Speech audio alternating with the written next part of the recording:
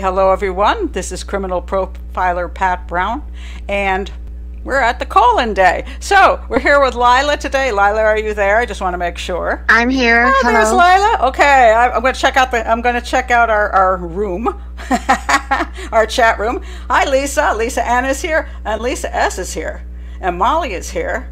And let's see. Okay, wait a minute. Lisa has a quick question. Oh, okay, that's interesting. Lisa had an interesting question. Just saw. Pat, quick question. Can you set up a post where Patreon members can share each other's email addresses to communicate with each other? I could do that. I'll set up a post and say, yeah, if you want to put your information here, you might do so. So I can do that. I definitely can do that. You just have to know that if I put it on a post, people can see it. So, if you don't want other people contacting you, that could be problematic. But I will put up a post, and then you could do that, and that would be fine. Can everybody hear both of us?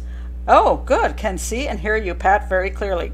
Great, because last time was a little bit better on the sound quality. I took a photograph of the machine next to me so I wouldn't screw it up the next time I came back, but I still hear like little hummy stuff, and it's very annoying. So, at any rate, okay, Lisa. Oh, that's very nice, Lisa. Lisa says, hi, everyone. I love listening to these call-ins. Oh, that's awesome. These are really fun because they're not scripted. There's no plans particularly, and I get to know you guys and just have fun getting to know you and getting to hear your ideas, and so it's really cool. So anyway, Lila, do you want to tell the people anything about yourself, or do you want to stay like anonymous? Oh no, that's all right. I live in Fairfield, Iowa. I moved here in 1993 from New York City, where I started a business. Oh wow! And I run my business out of Fairfield, Iowa, and there we go. Okay, I have a question. Then you moved from the city to the not so city-like area. I did. Well, you see, I'm in addition to running a business, it's a mail order business, which they weren't that frequent back in 1993, although they are now. Oh, that's probably true. I happen to practice transcendental meditation, and I'm a teacher of TM. And I live in a town of about 9,500 people. Wow. And of those 9,500 people, about 3,000 of us practice transcendental meditation. And there are two huge golden domes where we go and meditate for world peace twice a day. People may have heard of Fairfield, Iowa. It's kind of like the capital city of transcendental meditation. So I moved here to be a part of the community, and there's so many people I've met in courses since 1972. I can't walk down the street without seeing someone I've known since 1972. Wow. So that's a little different from New York City, isn't it? Pardon, one more time? That's a little different from New York City. Yes, it is. Yeah, it is. That sounds absolutely lovely. Yeah. Oh, you do hear that darn hum. What the heck? You hear the slight hum. What? I don't know how to get rid of the hum. I can't figure it out. I keep playing around with the little whatevers, and I hear the hum too, and I'm not sure what causes it. So, is it my? Hold on 1 second. I'm going to try something, and you can tell me whether it's better or worse. Okay. Is it less,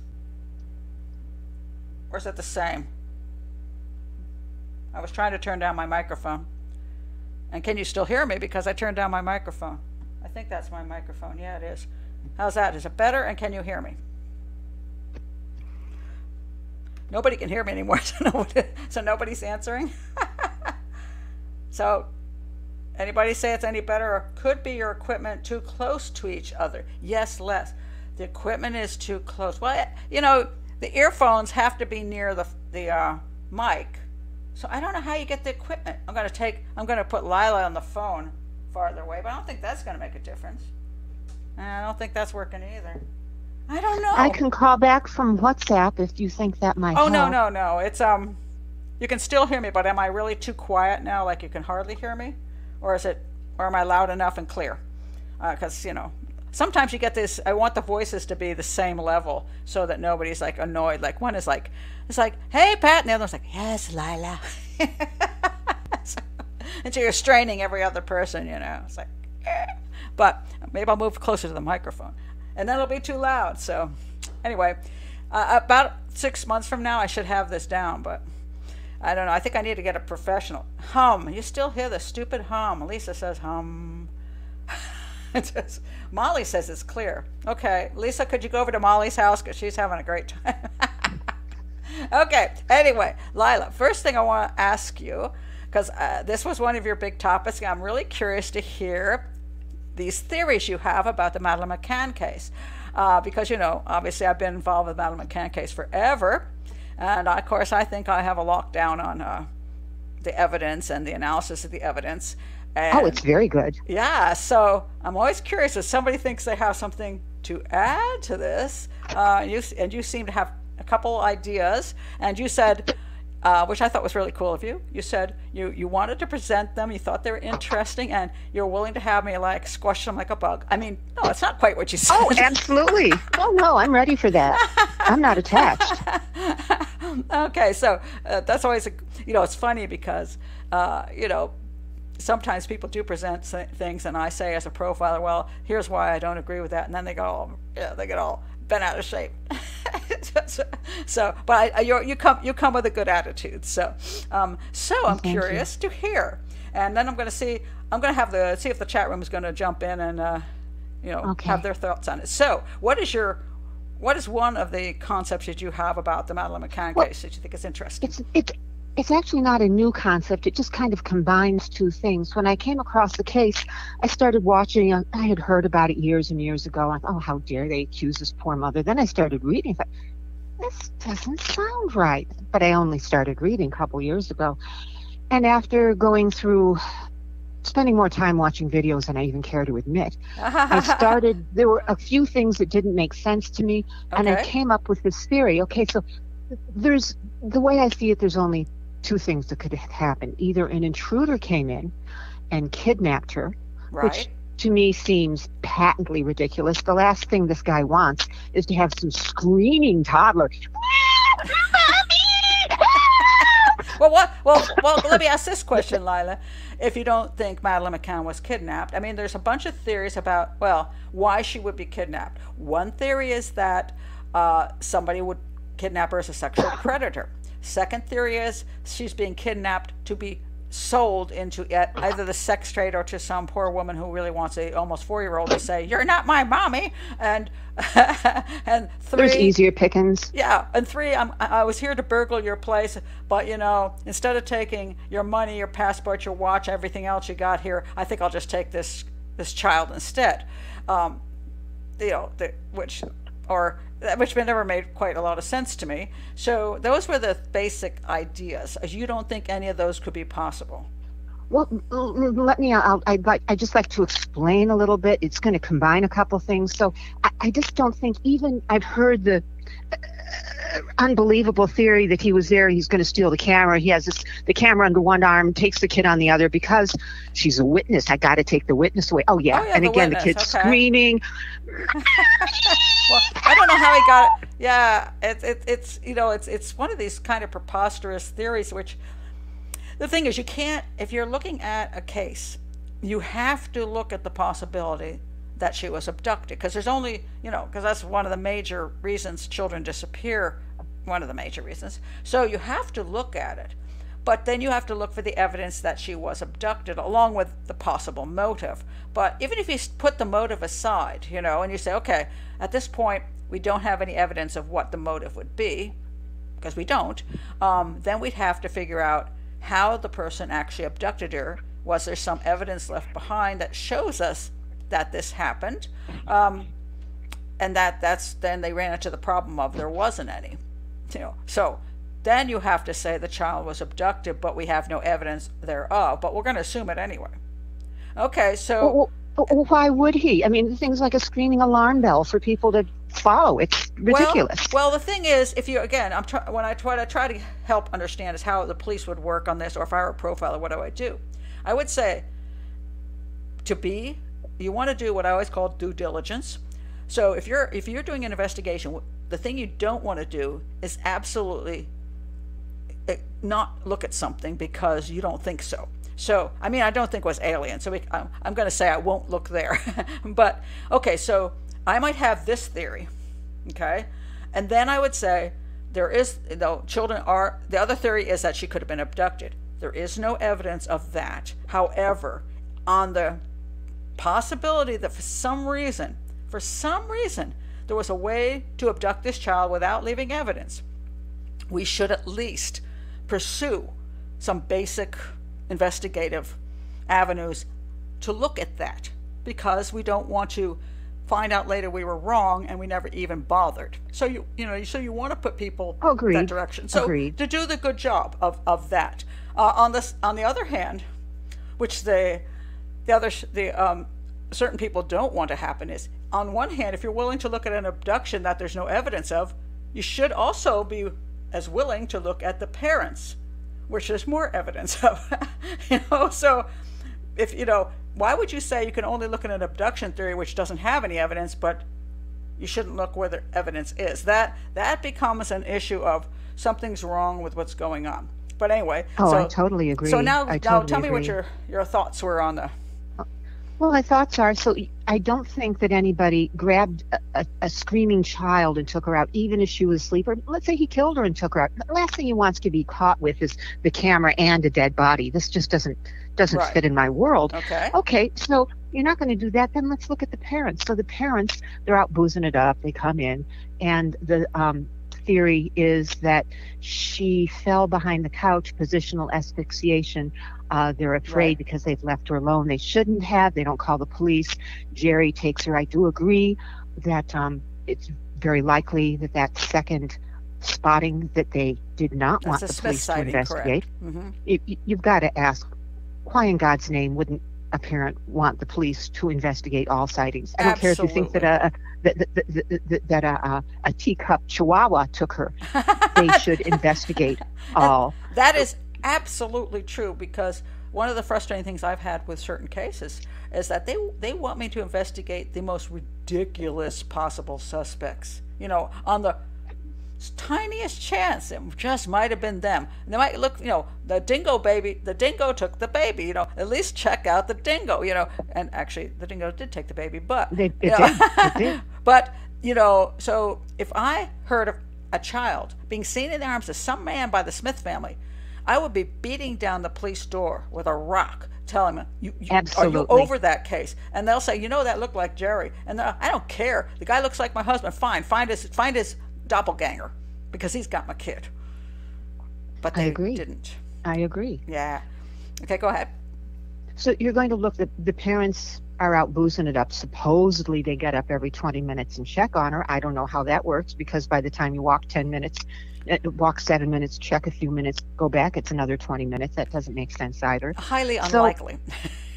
I would think so. Yeah. So they, one of the theories is they come back, they find out that they shouldn't have left her alone. Something happened. She's behind the couch, positional asphyxiation. And then Jerry goes off, puts her in the shoals. Then they have to go and move the body later. You don't want stray dogs running around town with arms and legs in their mouth, or buzzards swooping around the shoals. I like your very descriptive there. It's very good. This is true, though. So he has. So let's look at this pattern. Now, bear with me. I am actually headed someplace with this. Okay. So in order to think, they come back, and these parents, if they do that, they got to know they're never going to have a place to visit their daughter. The body's going to be gone forever. But they move her. She's in the shoals. They have to move her again. Pat, this is enormous worry, psychological pressure. Okay. I wouldn't steal a cupcake from Walmart. I'd be afraid that my face would be all over the newspaper the next day. I'd have a record. Right. The police sirens would be coming in. This is a lot of stress to disappear a body in a foreign country and then not do it once but twice. In my mind, something. Good point. I like that. I just want to stop you here, because I don't know where you're going yet, but I think that point is really good. I don't know that I've ever. What do I want to say? Went to that depth of the level of emotion and thinking about the case and explaining it. So I think what you're pointing out is really, really good, because you're very, very correct that one of the issues about, like, for example, with serial killers, it's easy to abduct somebody because all you have to do is look around and make sure nobody sees you. But the problem with dumping a body is that you got a body with you, and you're paranoid the whole time the body is with you. You're thinking you're going to get stopped by the police, something's going to go wrong while you're burying the body. A teenager will pop out from behind the bush smoking some weed going, "What are you doing, buddy?" Anything could happen. A dog could run up from from somebody walking a dog. So you have to make sure that you are comfortable with where you're going with a body and where you're going to bury it. But that, you're correct. That has to be the most stressful time for anybody. And if you're in a foreign country, don't know the layout very well, and you're under huge pressure, and everybody is looking around, you got a problem. You do have a problem. And so I think the problem we've always had with this case, the most difficult part, has been not so much that the evidence seems to point to the McCanns and the blood and cadaver in the flat and with the dogs, and what could have happened there. But then you're correct. It's always been a little difficult to figure out what happened after that. If A happened, how did they manage to do B and C, which is what you're saying. A, okay, but B and C, very, very difficult. So I think that's a great point you made about the stress factor. That is really good. Well explained, Lila. Really good. Okay, now go on. So in my mind, these two are motivated beyond just a daughter behind the couch, positional asphyxiation. Now, I'm not a doctor, Pat, but if I were in their shoes, which I'm not, and God forbid, I hope I never am, what I would do, and you can correct me if I'm wrong, you're doctors. You know about what happens to bodies before and after death. So let's say they go out to eat at 8, they come back at 10, the kid's dead, positional asphyxiation, whatever, behind the couch. Instead of going through this enormously stressful, and you got to come up with a good excuse for walking around with your dead daughter's body in your arms at 10 o'clock at night if you're found. This is stress beyond my imagination. It's risky, a lot of chances. Okay. What's motivating them? So I look at that and I think, well, something else has to be motivating these people. Okay. It can't. If I were these parents, what I would do, correct me if I'm wrong, I'd say, hey, let's go to bed. We're going to wake up in the morning, call 911. The little girl is behind the couch, positional asphyxiation, of course, still. We don't know what happened. She was fine. We all went to bed. Now, I can remember when I was 4 years old, and I can remember my first hotel stay. We were moving across country. I was so excited. After my parents went to bed, I got up. I went through the hotel room. I went out the door.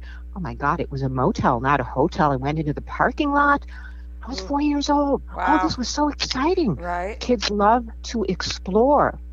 So she could have gotten up. She could have seen lights over the couch or heard something, fallen.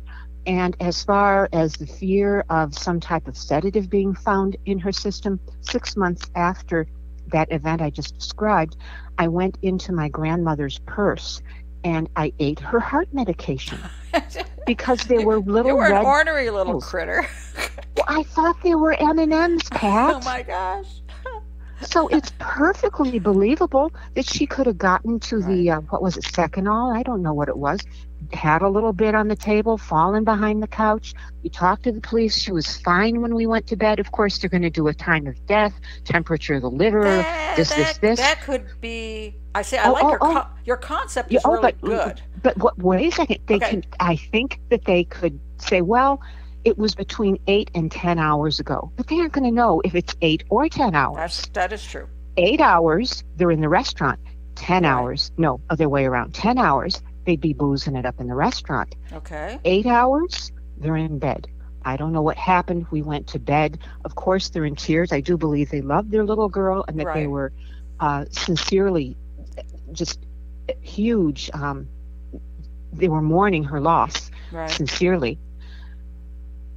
And it would be perfectly believable that she got up and fell behind the couch when they were asleep. Why didn't they go in this direction? These are doctors. Right. Let me think for 1 second. Let me think for just 1 second here. I like the point you make about the fact that if she fell behind the sofa and let's say, I can't remember I personally can't remember the details of the exact timing here. When Jerry went, what time was that? Was it 8, 9? What somewhere around there? I forget. Yeah, I forget. I don't But know. whenever he went, the supposed, that he was now outside, and Jane was rolling by, seeing, ghosts. And so let's assume she did go behind the sofa 8 or 9 o'clock, whatever, and she did die at that time. So essentially, what you're saying, which I think is quite smart, very good profiling, by the way, very good crime scene analysis, and good theorizing. So she would be behind the sofa. They come home and say, "Oh my God," and then they would say, "Well, if we call now, they're going to say, well, you weren't in the house and she died. So that's absolute neglect." They could still play the drug card. They could still say she got into something and we didn't give it to her. So therefore, the basic thing you get us on is neglect, not abuse or anything. It'd be neglect. So they could have gone with that, or as you're pointing out, if they just left her there and went to bed, didn't do anything more, went to bed and got up, fairly early in the morning, and just making their coffee, and they notice, where the heck is Madeleine? And they find her behind the bed, and they call for the police, and the police come and they're hysterical, which they would be anyway. And you said exactly what you said. We put her to bed. We all went to bed. Maybe we were sleeping a little heavy because we were drinking a little bit, but and then I guess the only problem might be that they might get questioned about the fact that they did leave the children alone. Even if they're claiming she was fine when we got home and she must have died in the night, the problem is they can't prove she was alive when they got home. So the neglect thing would still be there. They could say, "Well, you were out, evening, and you weren't actually in the home. She was alone. So how do we know that she didn't die 2 hours earlier?"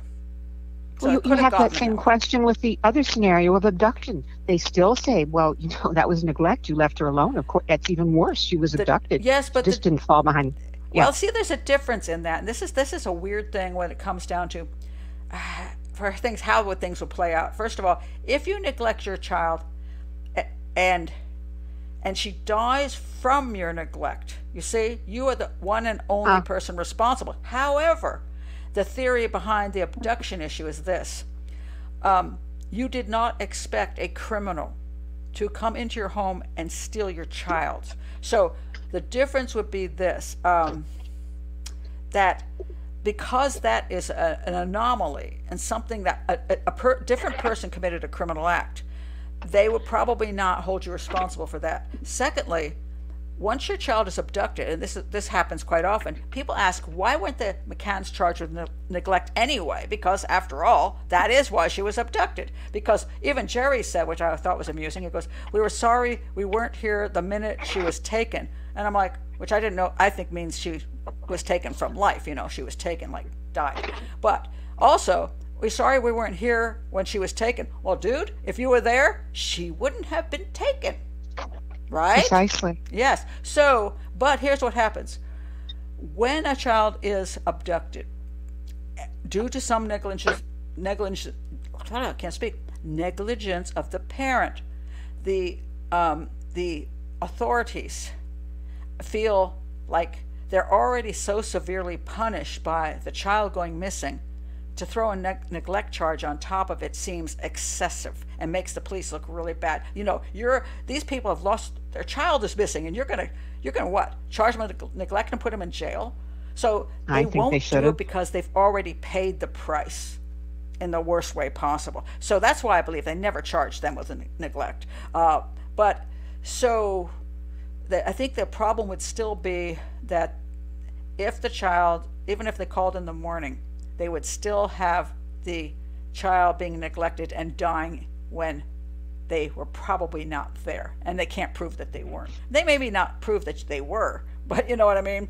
But, also in the mind of the person, they don't know what the best result is going to be. So when you go into a panic, you don't sit there and necessarily say, well, I think what will happen is the police will think that they can't prove that she died while we were out.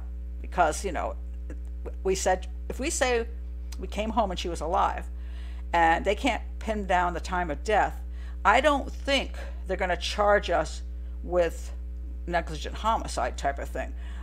We think they're going to say we can't prove it, so we're going to just say it was just an accident. But when you're in a foreign country, here again, you're in a foreign country, you don't know if they're going to put your butt in prison. You don't know if they're going to take your other kids away. You don't know if your whole career is ruined. You don't know all this stuff. So in a panic, because you don't know, you may roll the dice on whatever emergency decision you make. And it may be a good one, it may be a bad one. But, so it's really hard to get into the heads of people when you've just found your kid dead, what is your response to that? And what would you do if you thought you were somehow responsible for it and you might go to prison and lose your other kids? I don't know, because I thankfully haven't been in that position. So I don't know. So go on from there. So so the one theory would be that why didn't they do that? I'm going somewhere with this coherent. Okay. Trust me. I'm ready for it. Yeah. But the thing is, you don't know what you're going to be charged with. They couldn't prove that they were there, then she was alive when they came back. Correct. But conversely, they would not be able to prove that the girl was dead when they came back. That is true. So who knows what they would have decided? They couldn't prove. We don't know which way they would go, though. That's the thing. No, but this thing about moving a body and the possibility of getting caught and having to move it again, and if they got caught there, that would look 100 times worse. Do you know how many people do exactly that? That is a extraordinarily common thing that happens. Now I think I might know where you're going with the concept of why they would do more than just call. So go ahead with that, because I think I know where you're going with it. And okay. So three things. If you let me lay these three things out, there were three things that happened that made me think. There's some more motivation here to cover this up than. Okay. That I'm seeing. One is, and this is the one we can most easily discount, and I don't know because I'm not married and I don't have the type of money I can just fly off to Portugal and have a vacation. But one of the things that started me down this road, and it's the one that can be most easily discounted, was a photograph of the table. And the table, I think it showed a watch and a camera and a few other things. So you say, well, it couldn't have been a burglary because the camera's sitting right there. Right. And but my immediate thought was, well, where's the second camera? They have enough money. They're married. I don't know. I'm not married. Don't married couples each have a camera? The second camera isn't there, was my immediate thought. Now, that can be thrown out the window, but I did have that thought. That's okay. And the other thought that I had was the enormous pressure. I just can't even imagine moving the body of someone I love. And a lot of people move them, Pat, but then they don't have that relatively easy out of being able to say, well, she was alive when we came back, positional asphyxiation, la-di-da-di-da. Okay, there's two more things. The other thing is, and correct me if I'm wrong, when they went back, of course, this is far after the crime, I remember reading that they removed the tiles and they actually found some blood underneath the tiles, that there was blood in back of the couch. I know I've been an expert on this, but it's been years and years since I've delved into the details. I have not. No, I don't remember. I do know that the cadaver and blood dogs both hit behind the couch. So there was evidence that there was blood behind the couch, but I don't know if there was. I can't remember if anybody in the chat room can remember this, because I'm blanking whether there was they ever found any actual blood, or was that something that would have been cleaned up. Well, they did try to. I heard that there was a smell of bleach that they had tried to clean up when the police came. I heard that. Okay, I cannot remember this. It's just like. And I do remember something about removing the tiles and evidence of there being blood. And my immediate thought was, and forgive me if I'm wrong on that point, that's what I do remember hearing that, although I could have read it in a source like you've pointed out to me before was not the best source. Right. So if there's enough blood. Now, Pat, as a child, I banged my head really badly 3 times. I have pain in my head to this day. I'm 68 years old. Mm-hmm. I banged my head really badly 3 times. And on none of those occasions was there blood. Right. I mean, just because she fell behind the couch, And I do remember that there being blood, evidence of blood, even a little bit of flecks on the walls. Right. Okay. Blood. Here we go. Let's see. Lisa's coming on to see what she's got to say. Well, the dogs targeted the closet and that area behind the sofa, but we're talking about blood issues. So go ahead. Okay. So I remember reading that there was evidence that she bled, that there was blood there, but you're not going to bleed if you just bang your head. So that's another thing that made me think, what did she do that you have copious blood behind the couch? It isn't just. Well, I don't know that it was copious. I mean, I don't think. Oh, okay. Really? Enough blood that it got underneath the tiles. I'm pulling out my okay. iPad now. Okay, let me see if I can, because I say I'm just blanking on this. Let's see if I see anything right away. Madeleine McCann, blood behind couch, blood behind the sofa. Oh, they like to use the word sofa. I call it couch. I'm an East Coaster. Okay. Well, see, let's see. Okay. Was blood found? Traces of blood have been found in the holiday. Now, this is coming from The Guardian, which is, of course, a useless rag anyway. The traces of blood have been found in the holiday apartment where Madeleine McCann was last seen. The blood was discovered on a wall in the holiday apartment by British sniffer dogs trained to find remains of bodies. Okay, that's not telling us a lot there. The smell blood. They smell blood alerts. So, trace. The McCann's voice insisted there were innocent explanations for the traces found behind the sofa.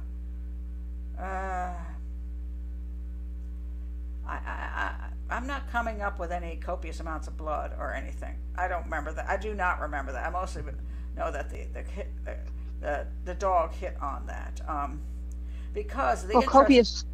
Yeah, the interesting part about the generality of if the dog is correct, right, is you're right. I would think it would be odd that a small little, a kid is bouncy little thing. The chances of the kid falling in and having copious amounts of blood, I wouldn't go with at all.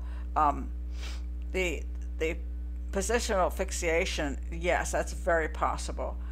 Then the question would be, did the child slip and hit herself enough for the most minor amount? Because the dog's hitting on anything, so it could be 3 drops of blood. It could be that minor, but I don't see any evidence of anything, tons of stuff there at all.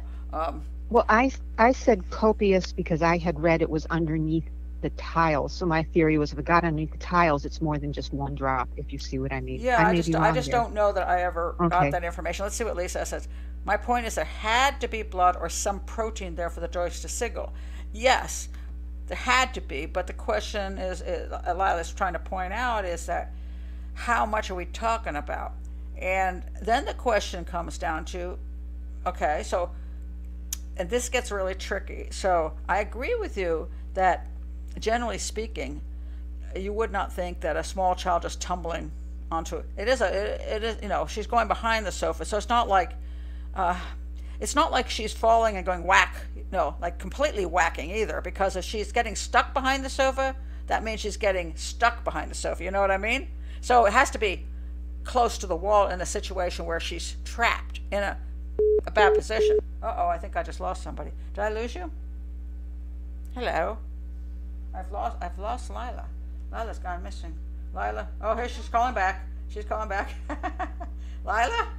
Yeah, I'm sorry. I disconnected myself. It's a new phone. I'm not used to it. No, it's okay. We're good. So, hey, if the phone dies and you call back, that's fine. It's when the internet dies that I'm in real trouble, because then the show goes down, and then I'm like, ah. So, Molly, no, the dogs were not cadaver dogs. One dog was a cadaver dog. The other one did do blood. But but the point being, if you can get a fictional positional asphyxiation, that would mean it's a very tight area that you're getting trapped in.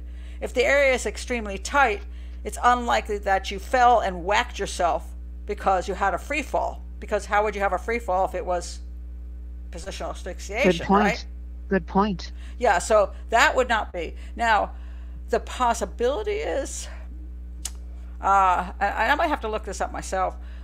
What other things could have caused blood? And there could be a bunch of possibilities. She could have scraped herself on something to cause a small amount of blood. A nosebleed could cause blood. I don't know. I think the more concerning issue is a cadaver dog hitting behind the sofa, because, in a sense, let's say the kids had played around, or even say adults were playing around. You know what I mean? It's possible that somebody cut their finger and a drop went behind the sofa. You know what I'm saying? Could have happened, and maybe even before the McCanns got there.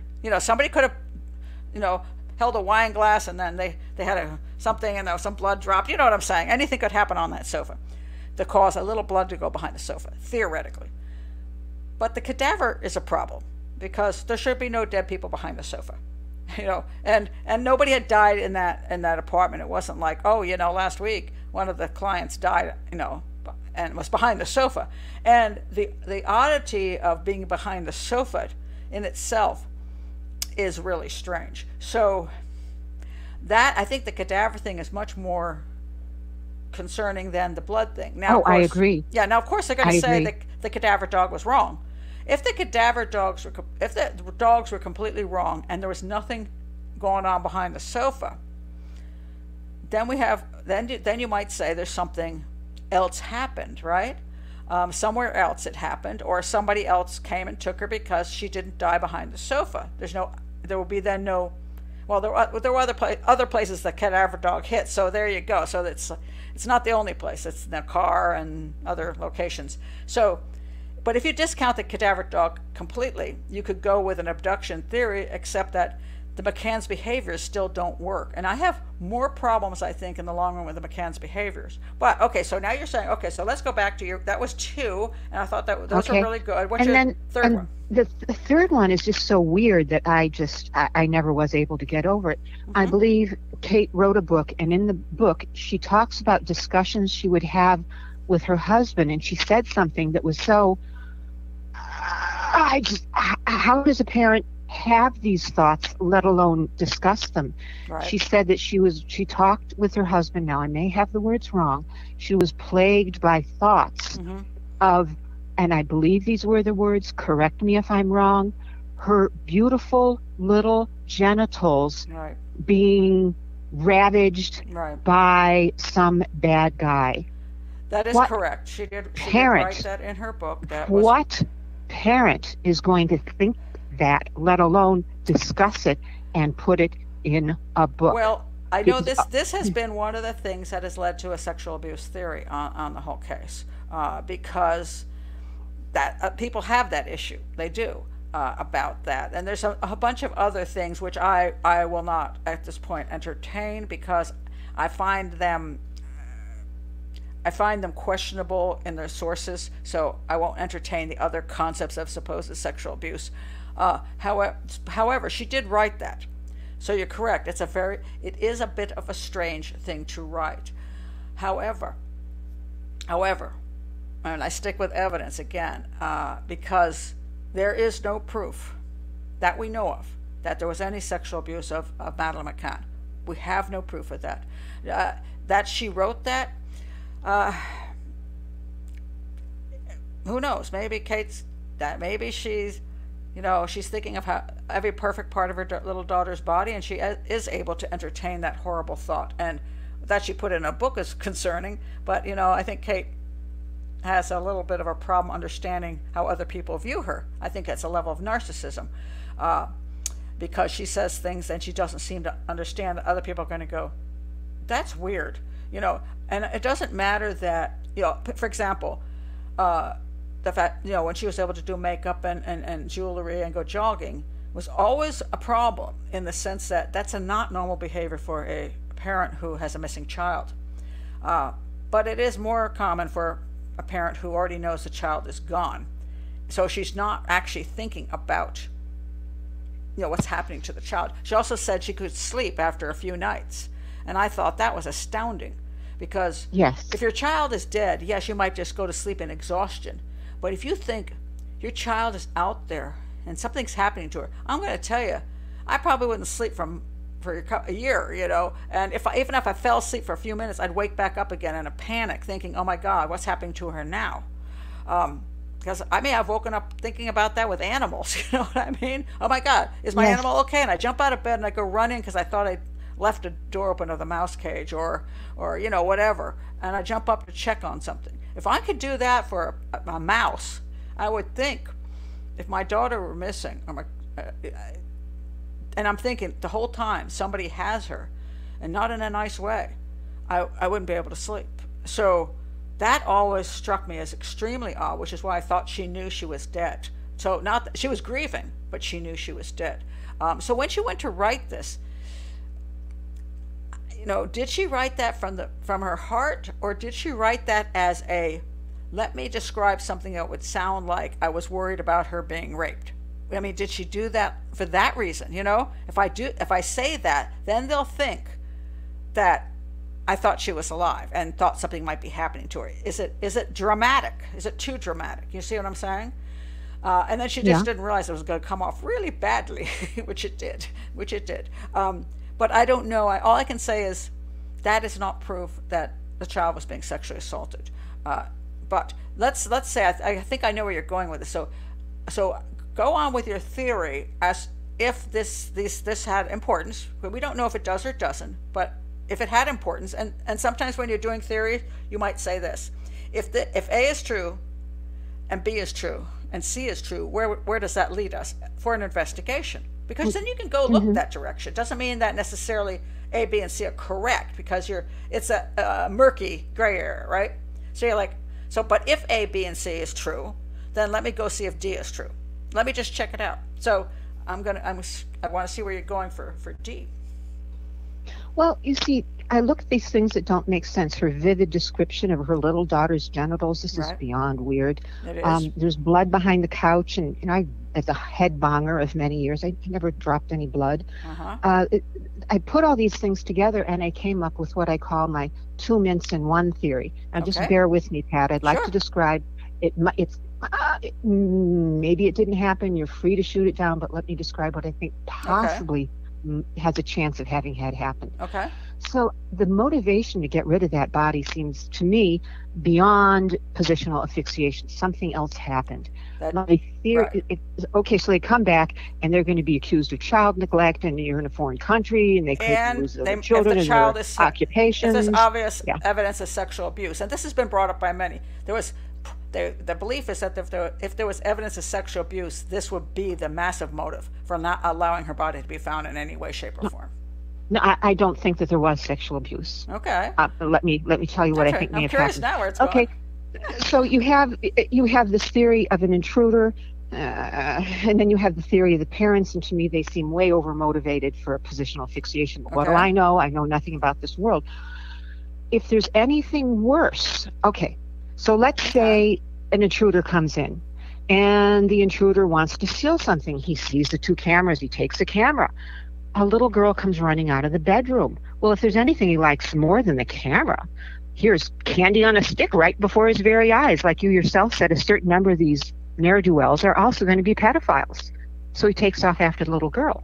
Well, I've been a little girl before. I've been in a situation not being chased, but being that size and remembering. The first place I'd think of hiding, and I've seen videos and photos of this room, I go hide behind the couch. Okay. So she goes and runs behind the couch. Well, the big guy just pulls the couch apart, and he has his fun with her, kills her. He does things that we can't talk about on YouTube. Right. Now he's in real trouble. Takes the camera and leaves. Okay. If there's anything worse than coming back from your dinner to find out that because of your neglect there's positional asphyxiation, it's coming back and finding out that because of your neglect your daughter has been assaulted and murdered. Now you are in real trouble, and there is no way out. You don't think so? Okay. I disagree. Okay. First of all, there is zero evidence of an intruder, and we got to stick with that. There is absolutely no sign that an intruder ever got into that house, messed with anything in that house, and certainly if he had done all these things and attacked her, there would be evidence. So, if you came back and found your child raped and murdered, you are not, the neglect thing, as I say, is going to fly right out the window. Nobody's going to care about that, because all you're going to say is the kids were asleep in the house, and we keep checking, like they said, and we came back and we found this happened to our daughter. People would be, okay, some people on the internet are going to say, well, you should have, you left her alone to get raped. Okay, but that doesn't matter. The police are not going to charge them. They're going to go after the killer, the rapist. They're going to get way more sympathy. They don't have to do any of this body moving stuff and all of that.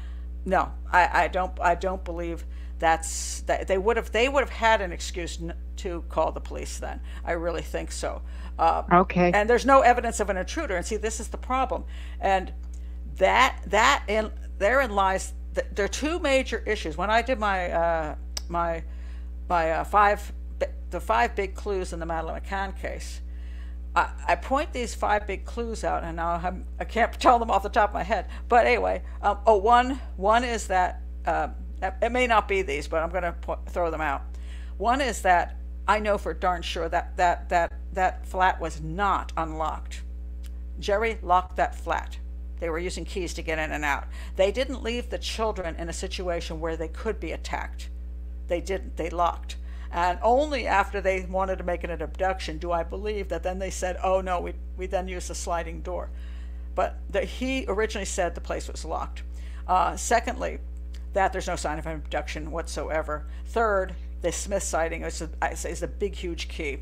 And then I can't remember the other 2 right now. But when you take the big things, it eliminates the other things. But I'll tell you one thing it doesn't do.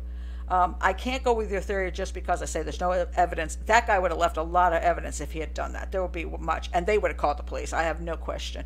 So the 2 more likely things, and I'll give people credit on the concept that if she had been sexually abused, okay, in any way, then yes, that would give them even more motive to move her body so that wasn't found out. But I just say there's no evidence of sexual abuse, so I'm not going to go there. One problem with armchair profiling, which I'm very much against in general. I'm not against to understand things and discuss how they work.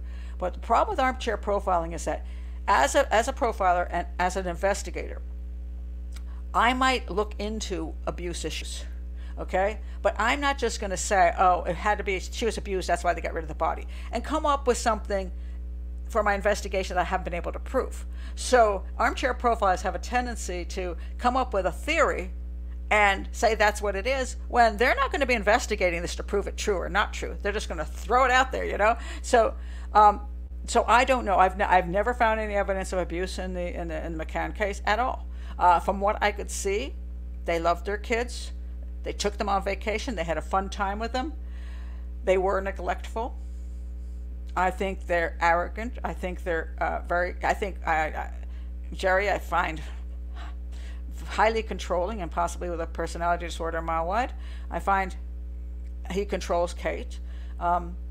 So he, to me, is the one that I'm looking at, because I think Jerry is kind of cold-blooded. I think that he came in and found, due to their neglect, their child had died due to giving them her drugs and then having her fall behind the sofa and die. He may have made what he would consider a rational choice under those circumstances. In other words, if we call the police, we're in trouble.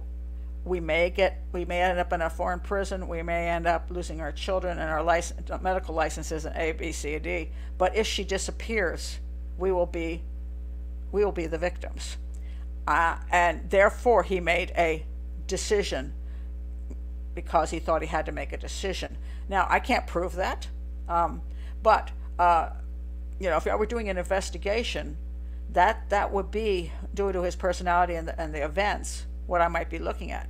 It would help if we'd found her body, knew where it was, so there was proof of anything.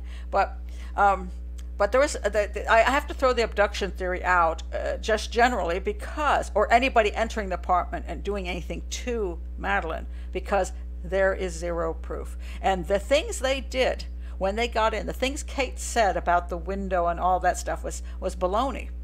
And I went to Portugal, and we proved it was bologna. I was there, and we're at the window. Peter and I were at the window. We actually were at the window of the McCanns, and we pulled up the blinds. So, and it was garbage. Nobody ever messed with that window except for them. So nobody got through the window or came back through the window, and the house was locked down. So how did they get in? So there's just no evidence of an intruder. So and then their behaviors after that proved that they didn't seem to think their child had actually been abducted. So there we get that problem. Now, what exactly happened and why they made their choices, I honestly don't know. And we can't know because we're not mind readers. We weren't in the situation. So I don't know, but I like your point about how difficult that the emotions on, is it, the fear you would have of trying to move a body and hide it. And, I struggled with that, Lila. I really did, especially the double move, because now what may, yeah, I did struggle with that. I did. So, and I can't say I have a clear way of feeling knowing what happened or why it happened.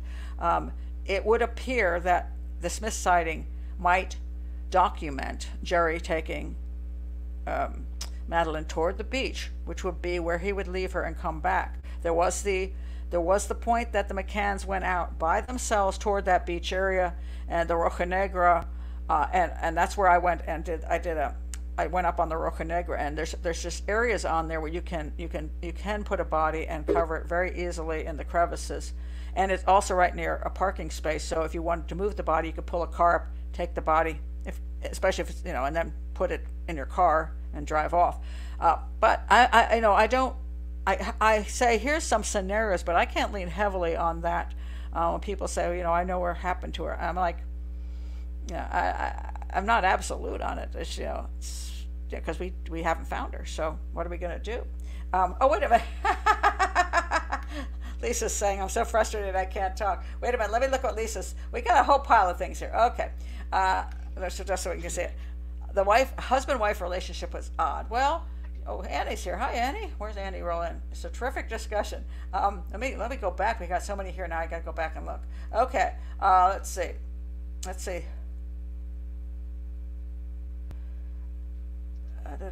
Oh, okay, this is interesting. Lisa's got some interesting thoughts. The guys installing the carpet maybe cut themselves. Yeah, that could happen, because you got that little X-Acto knife thing.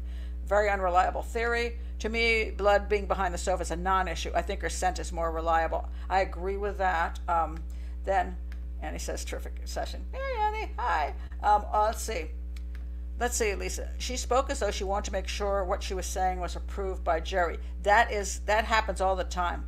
That it seems like he is controlling what is going out to the public, and you don't screw up. Just don't screw up. Yes, he does seem to be very controlling. Indeed, he did. And yes, the question about what Lila said about the unfortunate description of Madeleine's parts, yes, that is in her book. Let's see. Okay, let's see what this motive is. Isn't it a motive they used excessive sedatives to get the kids to sleep? Seems more likely than abuse. Okay, that is the theory that they may have over-medicated the children. And then if they came in and found one dead child and had sedatives, then they would have tested the other kids right away and found that they'd sedated all the children when they went out. It doesn't make them look good. I think, I don't know in another country what they would have, and if they overdosed her, Madeleine, or the medicine they gave her, and this is where I think it gets tricky, and this is why I think they may have decided they couldn't call the police. If they gave her enough medicine that she went to look for them, and because she was disoriented, she fell and died, and they found that the medication was a contributing factor to her death, then it's not only neglect. Now you've got possibly, a manslaughter charge. Maybe it's unintentionally led to that, but you might end up with a manslaughter charge, and that could really not end well. Let's see what else are the choices. Molly, I think it was all about them. They wanted a kid-free evening for a dinner with friends. They wanted to into self-preservation mode when it ended in catastrophe. I tend to agree that I think is the most likely thing that happened, because they had a lot of other choices than leaving their children medicated and locked up, especially that age. Oh my God, I can't imagine. And that, the claim that the children were like in the backyard. No, they weren't. They weren't, and they weren't even of an age where they could do anything. Like my granddaughter's 8. I live right next door to her. She can run down the stairs into my house. Yes, there's a couple times I've done the show where she goes upstairs, but she's, first of all, 8. She knows how to come down the stairs. She also knows how to pick up the phone and make a phone call, which she has the phone. So could something happen to a child when you're not in the room with them? Yes, they can hang themselves on the curtain. Kids have done that once in a while. They could theoretically fall and bleed out or something. Something horrible could happen, and I wouldn't know. She could fall down those stairs, break her neck, and lay there. And I wouldn't know because she was on her way to get me. Do things happen in your own home? And I can tell you a story of something happened to me when my son was a little teeny baby walking about. And you know how they always say, don't leave a bucket of water around when you got little children? Well, I didn't know there was a bucket, because let's face it, I don't do scrubbing. That was my ex-husband. He was a scrubber, so he did the bathrooms and other things. Well, I didn't know he had scrubbed something, and he had a bucket, and there was about this much water in the bottom of the bucket. I didn't know he had taken it into the laundry room and left it on the floor. Meanwhile, my son was next to me by the sink, and he was toddling around on his little feet. He toddled out of the room, and he went around the corner, and then I heard the sound. It was, eh, eh. I'm like, what is that sound? Eh, eh. Well, I walked around that corner, and he was doing a headstand in the bucket, and thank God he was able to push up because his nose was above that water level, and he was able to make sound. But can you imagine if he had gone around that corner and the water level was an inch higher, he would have fallen in that bucket and drowned, and I wouldn't have probably noticed for 5 minutes or whatever that he wasn't, he was right next to me. I would go around the corner and find him with his feet out of the bucket and dead. That can happen that quickly, even if you're right there. However, that's called an accident, and it can happen to any child. However, what I wouldn't do is leave when my granddaughter was 3, I wouldn't have left her next door and then gone down to feed the animals in the field. And she's alone, 3 years old in a house. She can't get to me. She can't find me. She can't call. She can't do anything. And I'm in the field for 30 minutes or 40 minutes feeding animals and leaving her completely alone. I would not think that was a wise idea. So maybe it is bedtime. So what am I going to do? Dose her up with a bunch of stuff and then put her in her, and then lock the door and run away for an hour?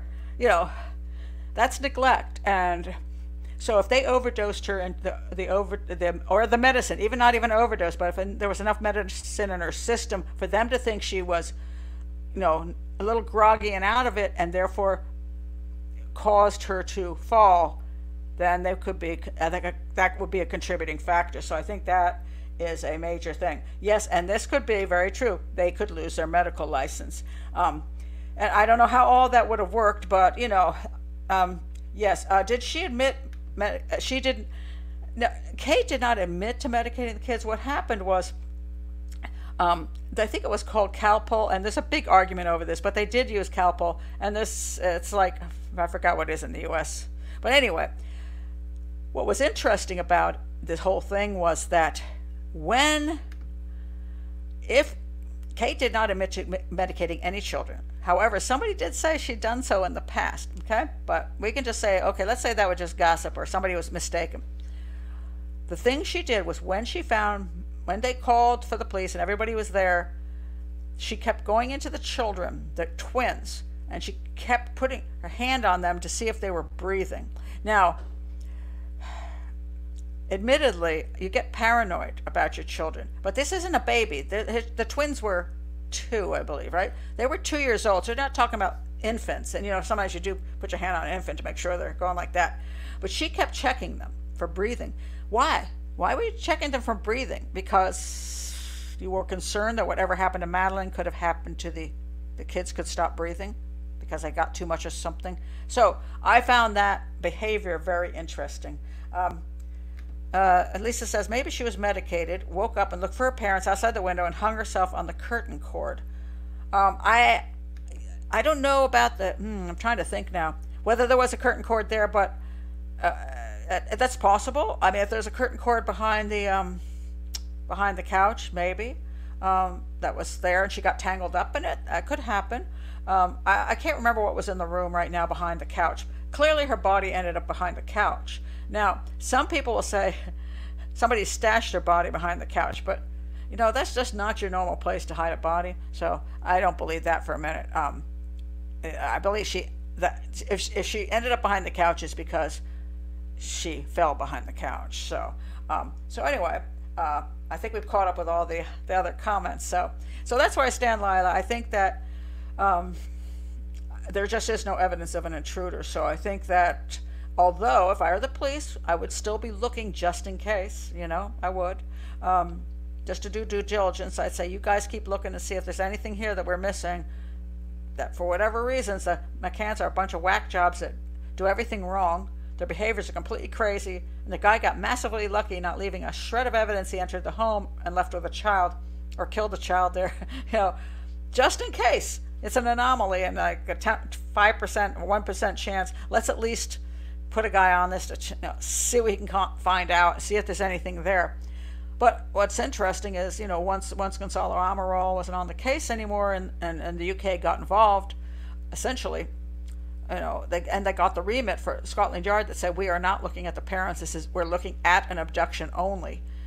That's when it all went out the window as something's fishy here, because you've got no evidence of an abduction and you've got far more evidence on the parents. So why in God's name would an investigative agency do that? Why not look at both? If you really want to be just fair, just look at both, So I find that really interesting. Did you have another theory in this case? Oh, no, that was it. I appreciate you shooting it down and showing me where I'm wrong. But I was unaware that there was that much lack of any evidence of anyone else being in the room. That makes sense. Absolutely nothing. And and I never thought that the guy took her with him if he did it. I always thought that sighting of Jerry, that's what happened. It was just the impetus between him taking the body that made me think of this. Yeah, no, I think the part I love about your thinking, which is why, by the way, I have no objection to if you were working on a case. I think it's excellent when people have more of a team effort, so that because you will see things from your background that are different from my background. Okay, we're all different people, so sometimes you just don't think of something. Another person. Your description of their state of mind and trying to move a body, I think, is excellent. I think that really makes me stop a little bit and think, why would they do that? Because you're correct. That is the most stressful time. The only way I think that I have to look at Jerry, that's the only way I think I can explain that is because Jerry is a very, very controlling and kind of cold-blooded guy. So, some people have the capability under, it's almost like a state of war, you know what I mean? And in that moment where everybody else is losing their minds, they can very calmly go do the things that need to be done, even under massive duress. He may be one of those. And when I look at my own family, for example, if you put my sisters in the room with me, when something's going wrong, they will both look at me to take care of whatever it is. Anything highly emotional, where I've got to, like when my father was dying and stuff like that, I was the one that dealt with people. They dealt with like discussions and stuff. But if something serious had to happen, I ended up doing it. I ended up telling I was the one they asked to go home and tell my mother my father had died. And why do they pick me? Is it because I don't care? I have no feelings? No, it's because under extreme duress, I'm very good at staying calm. They're not, and so I am. And so that's just what I'm really good at that. I don't know why. And my daughter's very much like that too. And she was she worked with the ambulance in the first part of her life.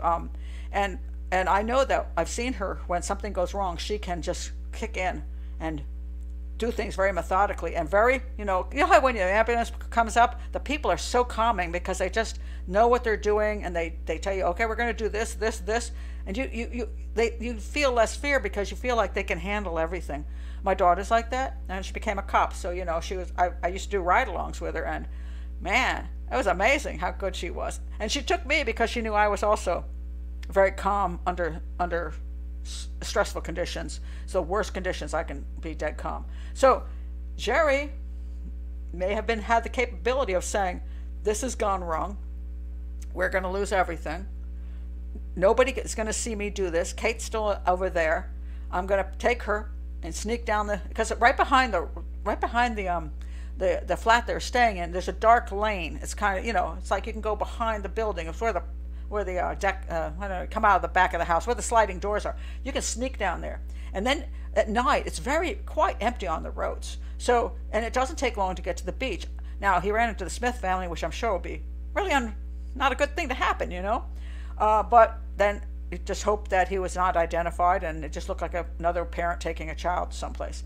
That would be the unfortunate thing, and then decide to move again, maybe, for whatever reasons. But I think he has the ability. Kate, I do not think has the ability at all. I mean, I think she freaks out, and so he's the one there that says stop it, and then he takes care of things. So that's what I think. Here, I want to point this out. Lisa says, I agree Lila had a great point about them needing a strong motive for the complexity of what they probably did. Yeah, and that's the second thing, Lila, I just want to say that. First, I love the fact that you think, though, that moving the body part was very, very, that's extremely stressful. Secondly, what is the strong motive? And I may think that the neglect and the possibility of them being, the medication pushing that over to possible, manslaughter or something else, and the loss of the children and their licenses might be enough for Jerry to make that choice. But maybe, Lila, maybe Lisa, you're right that maybe there has to be a little bit more that push them to that point. I don't know. I mean, I don't know, and that's why people have brought up sexual abuse. That would be unfortunate if that happened. But I don't know, and therefore I haven't gone there because I don't have evidence of that. And a lot of people go down a whole bunch of rabbit holes on that one, bringing in whole groups of sex, they're swingers, and then everybody's playing with the children, and then she was killed 3 days before, and they carried around fake bodies, and I'm like, woo, you're going off the deep end, So I don't know if there's a stronger motive, but it's worth thinking about what that stronger motive could be. But we don't know what it is, so that's where we're kind of just. One of the things I try to do with profiling is that you have to know when to stop, essentially. There's a lot of cases. I was just talking about, some guy came on, he was doing the Panama case where the two girls went, hiking in Panama and went missing, and 10 days later they were found dead. Well, there's people there who think that they were kidnapped and, and then they were raped, and then their bodies were thrown places and all kinds of stuff. But the basic facts of that case don't support that. The basic facts support that they got lost, they got injured, they couldn't get back, and they died. And the evidence that they have with them, they still had their backpack, their phone, their money, and it just nothing made sense that they've been abducted and raped and killed. So I point that out in the video. But then here's what happens. Somebody always comes in and says, but what about? And I'm like, you can spend the rest of your life on the whatabouts, because we're not investigating that case. And, we don't actually know all the small details. So when somebody says, what about a bleached bone that was in this spot? I'm like, I don't know. And I'm not going to waste my time thinking about it because, first of all, I'm not solving the case. I'm not down there I'm not working on it. They didn't pay me to fly into Panama. Darn. But, there's always these little things that we're never actually going to know. And so I stay with the most major evidence just to understand the case. And then we have to leave it in the hands of the investigators. And unfortunately, this case has its bizarreness because of the interference of the government. It is one of the weirdest cases as far as why they didn't pursue why the UK got involved. And Scotland Yard spent, what was it now, I don't know what it is in pounds, but like 20 million of them, going nowhere, accomplishing nothing. And now we have well, it looks like a fake suspect in Germany. What is the heck? What is all this political stuff? I don't know. But I also don't think it's because there's a massive child sex ring across Germany, Portugal, and UK, which all ends up, kidnapping Madeleine and protecting Jerry. And that just gets too wild for me.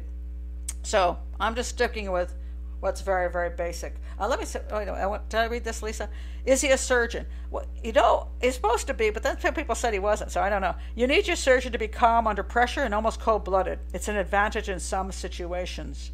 And that is true. My son, when he was 5, had a horrible bicycle accident, and he flew off a bicycle in a yard, and he hit a little teeny tree, and the tree stopped the bicycle, and he flew off, and he slammed his face into a sandbox, which had just been built like a day before. Oh, lucky kid. And it ripped open his face and smashed his eye socket and messed up his jaw. And the surgeon, he went into a coma, came back out. He was in the hospital, children's hospital. The surgeon comes in, and he's really excited about the surgery. And he had like zero bedside manner. But he was excited. He's like, this is a fascinating case. And then he was telling me what he was going to do, but he was so into the surgery and all the technical ththings he was going to do. He was like excited. It's like oh my God, you just give me a new dupe. What am I trying to think of? Crap. The little blocks you put together, Legos. He's like he got his new Lego set and had 5,000 pieces. And I remember sitting there thinking, you're talking about my son like he's a project for you, like some kind of cool project. And I was really thought, oh my God, it's horrible. This is my little boy, and And then I thought, do I want a guy who's super empathetic, or do I want a guy who really wants to build my son's face? So I went, I think I'll take the guy that wants to build my son's face, even if he doesn't have any feeling for the kid. And he did a great job building my son's face back. So that's correct, Lisa. Sometimes it is a personality thing, and so he may be able to handle certain things that other people can't handle. So, and now, Lila, you had 2 other cool subjects which I wanted to get to. Yes. I agree with you about surgeons. That was my experience. That I shattered my wrist, and they didn't have to open it up. They did this weird type of surgery where you hang the wrist and put the person to sleep, and he does it with an X-ray machine and pounces them all back. But the guy, that was exactly. I was talking with my friends who were there, and they said, well, he looks at you like a box of Legos, and he has to put it back together again. Right. I mean, yeah, I think that is what they think, some of them, and I get it. And the other thing people don't understand is that, if you're doing surgeries day after day after day, what you do is you disconnect from the emotional part. Just like the police, you can't go to every crime scene and have a breakdown, an emotional breakdown, or you're in the wrong business. And I always joke about these criminal profilers like John Douglas, who I got into the mind of the serial killer, and then I couldn't handle it anymore. I had a breakdown. I'm like, dude, you're either lying to sell a book or you're in the wrong business, because I haven't had that breakdown yet, because I know how to understand that when I'm viewing the minds of serial killers. I just did a show. I'm doing a television show that's going to be out. I've done five episodes of the television show, and when I find out what it is, when it is in the U.S., I'll let you know.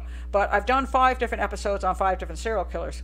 And one of the serial killers I just did, I mean, when you read his stuff, you're like, oh man, you are a disgusting human being. And the things he did to the victims were not pleasant, But, I can read these things, I can talk about these things, and I'm not having a mental breakdown. I can also see the photos, because I've done that a lot, because I've learned to just, to separate myself from my professional stuff to my personal stuff. And you better be able to do that in certain businesses, otherwise you might not want to do that in other circumstances where you need to have more empathy and emotion, and then you don't want some cold-blooded person talking to you like a teacher. Maybe should have a little bit more warmth.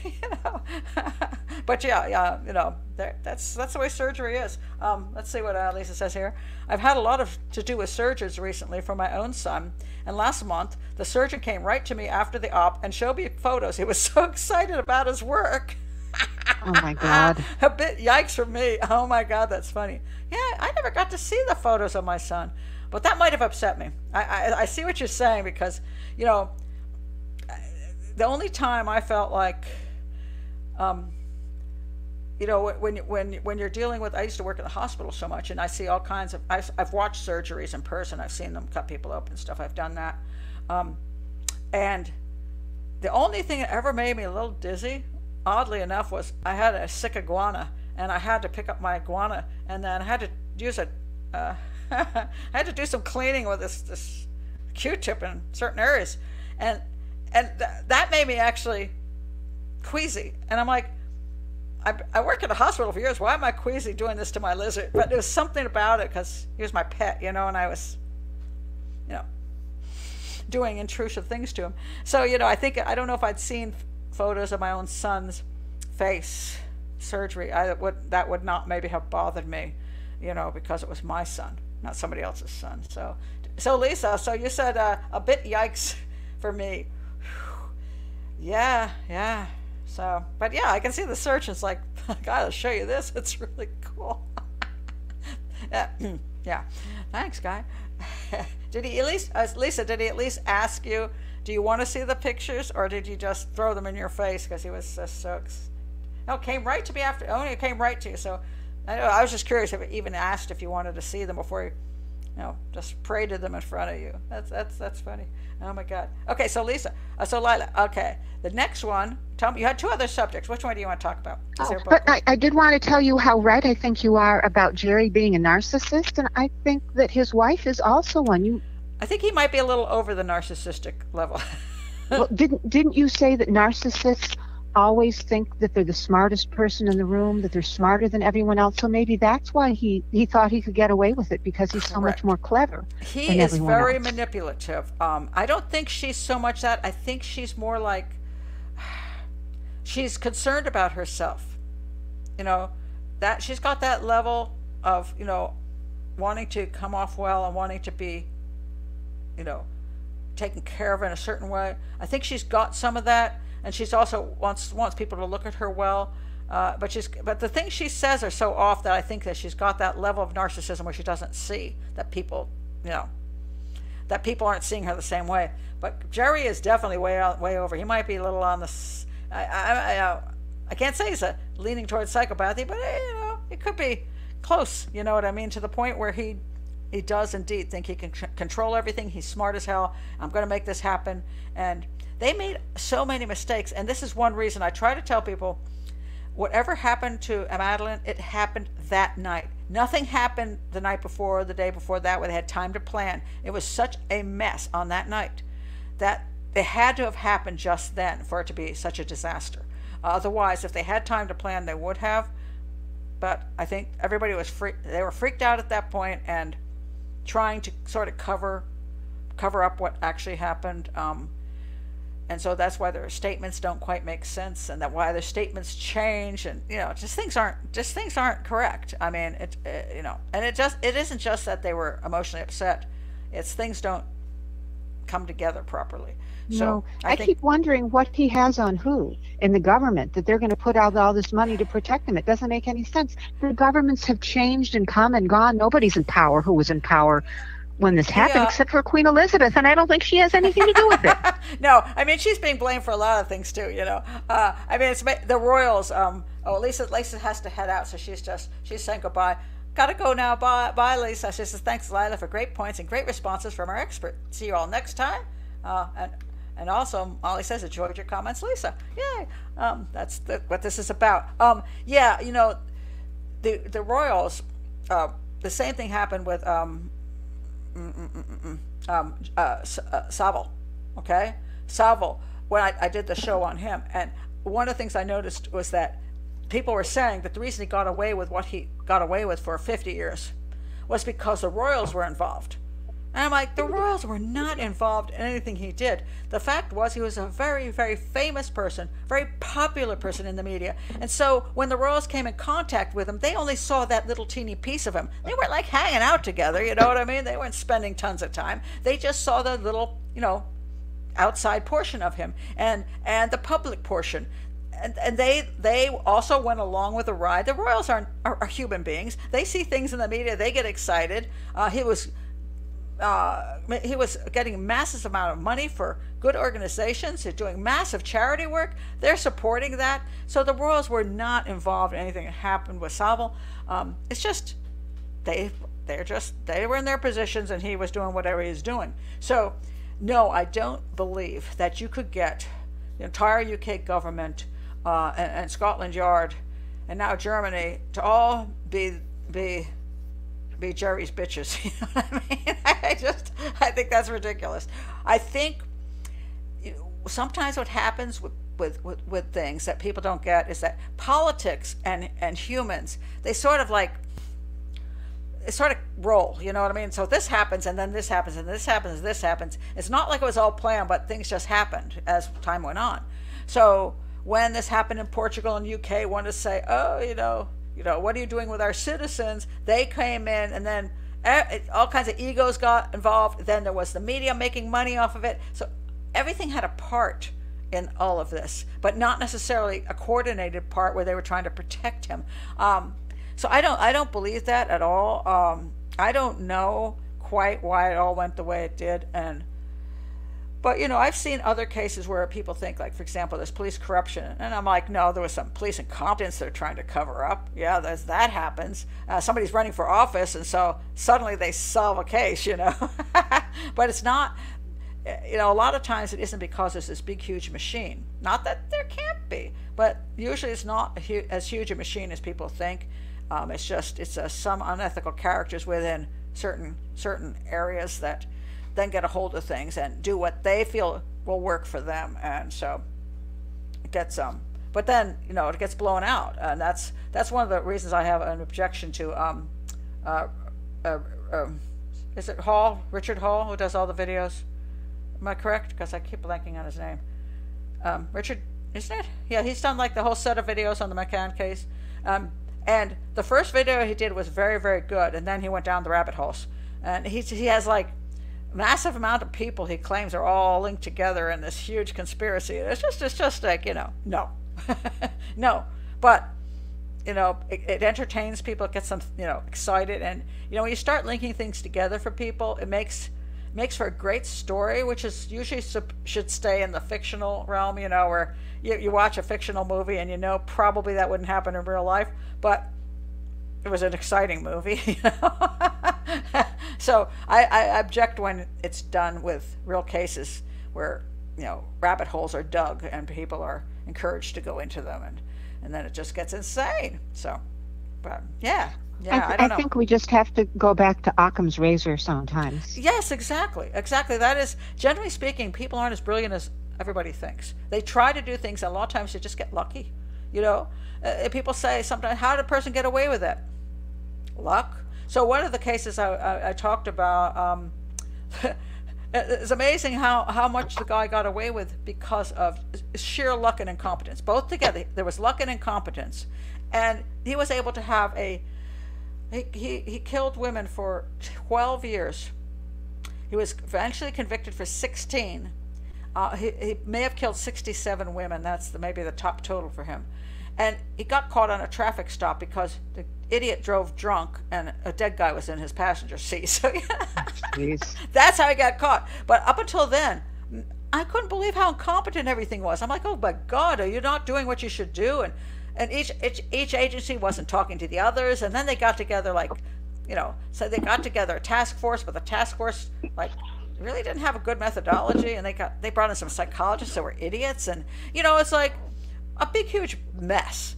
And because of that, the guy just kept going, and he just so a lot of times that's what it is, and especially when you have cases that can become very difficult to solve, you're missing big things, like we don't know where Madeleine's body is.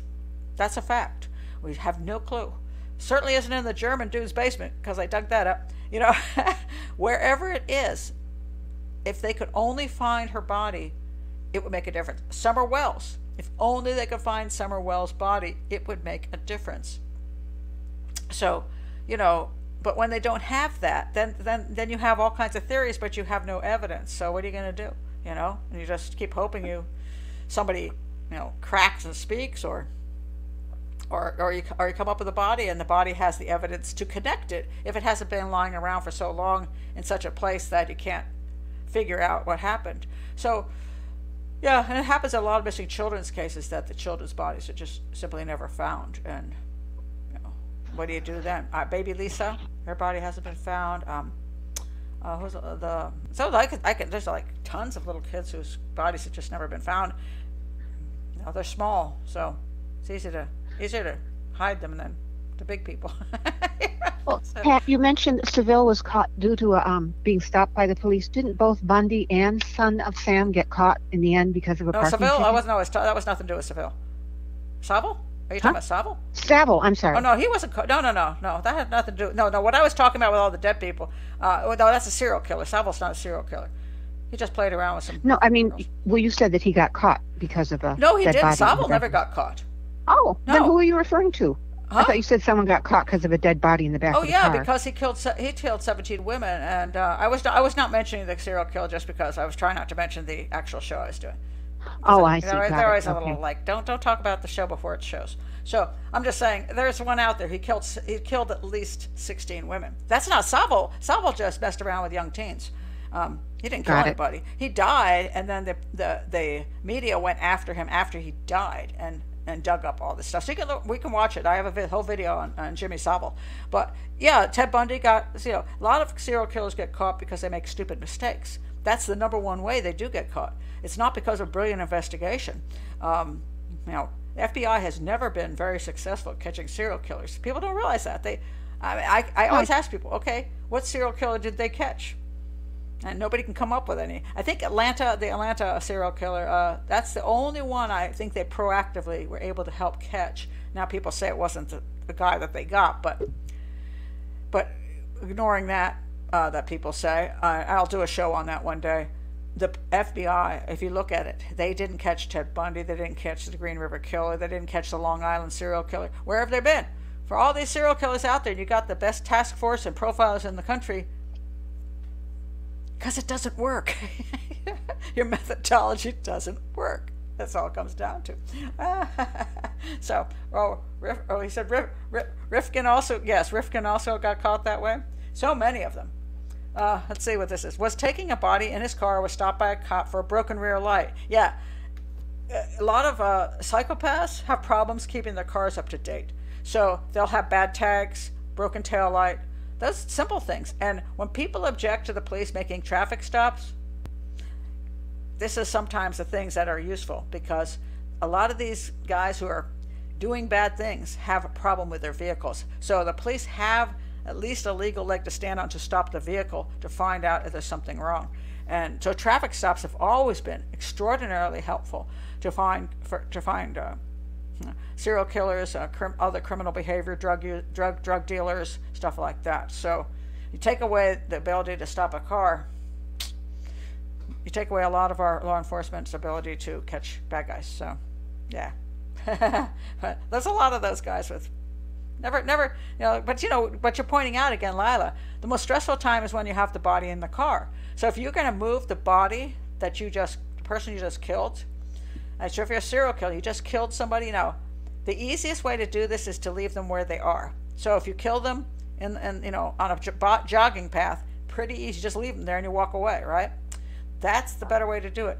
But if you bring them back to your house and kill them, now you got a problem. You got to get them out of your house. So you either have to put them in the walls, like some do, bury them in the backyard, put them in a crawl space, or you have to put them in your vehicle and drive them away. And once you do that, you've got to get from point A to point B with a dead body in your vehicle, in the seat, in the trunk, wherever. And you cannot afford to be stopped, because bad things happen if you get stopped. That's when you get caught, because So at least put the body in the trunk, because unless they have you don't consent to a search if the body's in the trunk. But hey, Ted Bundy, here's stupid Ted Bundy.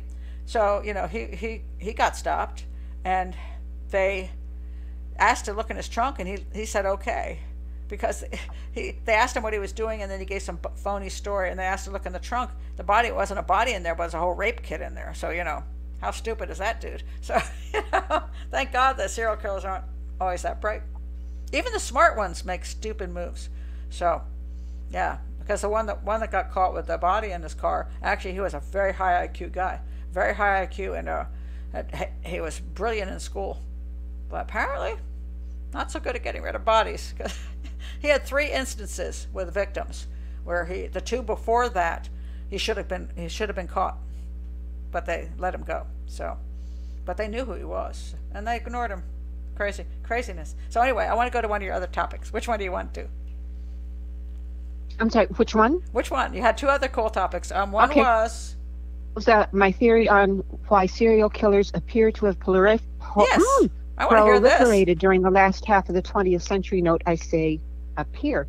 Well, my theory is, all of a sudden, growing up, and it gets to be 60s and the 70s, and you have Ted Bundy, and then you have who's that guy in Michigan? I should know his name off the top of my head. Not Wisconsin, the guy who killed so many gay lovers. Yeah, the one clown, right? Oh, that's John Wayne Gacy. That was in the Chicago area. Oh, okay. And then you have the guy in Wisconsin who killed 36 people in his apartment and ate them. Jeffrey Dahmer. Yeah. And all of a sudden, it seems like, especially with the advent of Ted Bundy, serial killers are proliferating as though they weren't always around, and if they were around, they weren't around in such great numbers. I have a theory that has 2 sides to this. One is that serial killers thrive on killing people they don't know. In fact, I've read stories where if the girl tries to get to know him, tells him her name, he'll shut her down. I don't want to know anything about you. They don't want to kill someone who seems like a human, like their sister or their friend. No, that's not true. No? Well, anyway. No, they're like, no, that's sometimes, there's this theory, and I think it's a bad one, that you can talk a serial killer out of killing you. Mm-hmm. The funny thing is, how many women tried to do that and got killed anyway? Are they True. around to tell us it didn't work? Well, they kill strangers. They don't kill friends. They don't kill people they know. Usually they kill strangers. The reason they do that isn't because they like their friends. It's because they'll get caught because there's a link. So they pick strangers because there is no link, and that's why serial homicides are so difficult to solve. Because you're like, dead girl in the bushes, you're like, who do you think it was? But you have a situation where, like the Gabby Petito situation in Brian Laundrie, and she doesn't show back up home, but he does. You kind of have a good clue who killed her. So a serial killer usually does pick total strangers. Sometimes he will pick a workmate if he's not caught seeing with that person.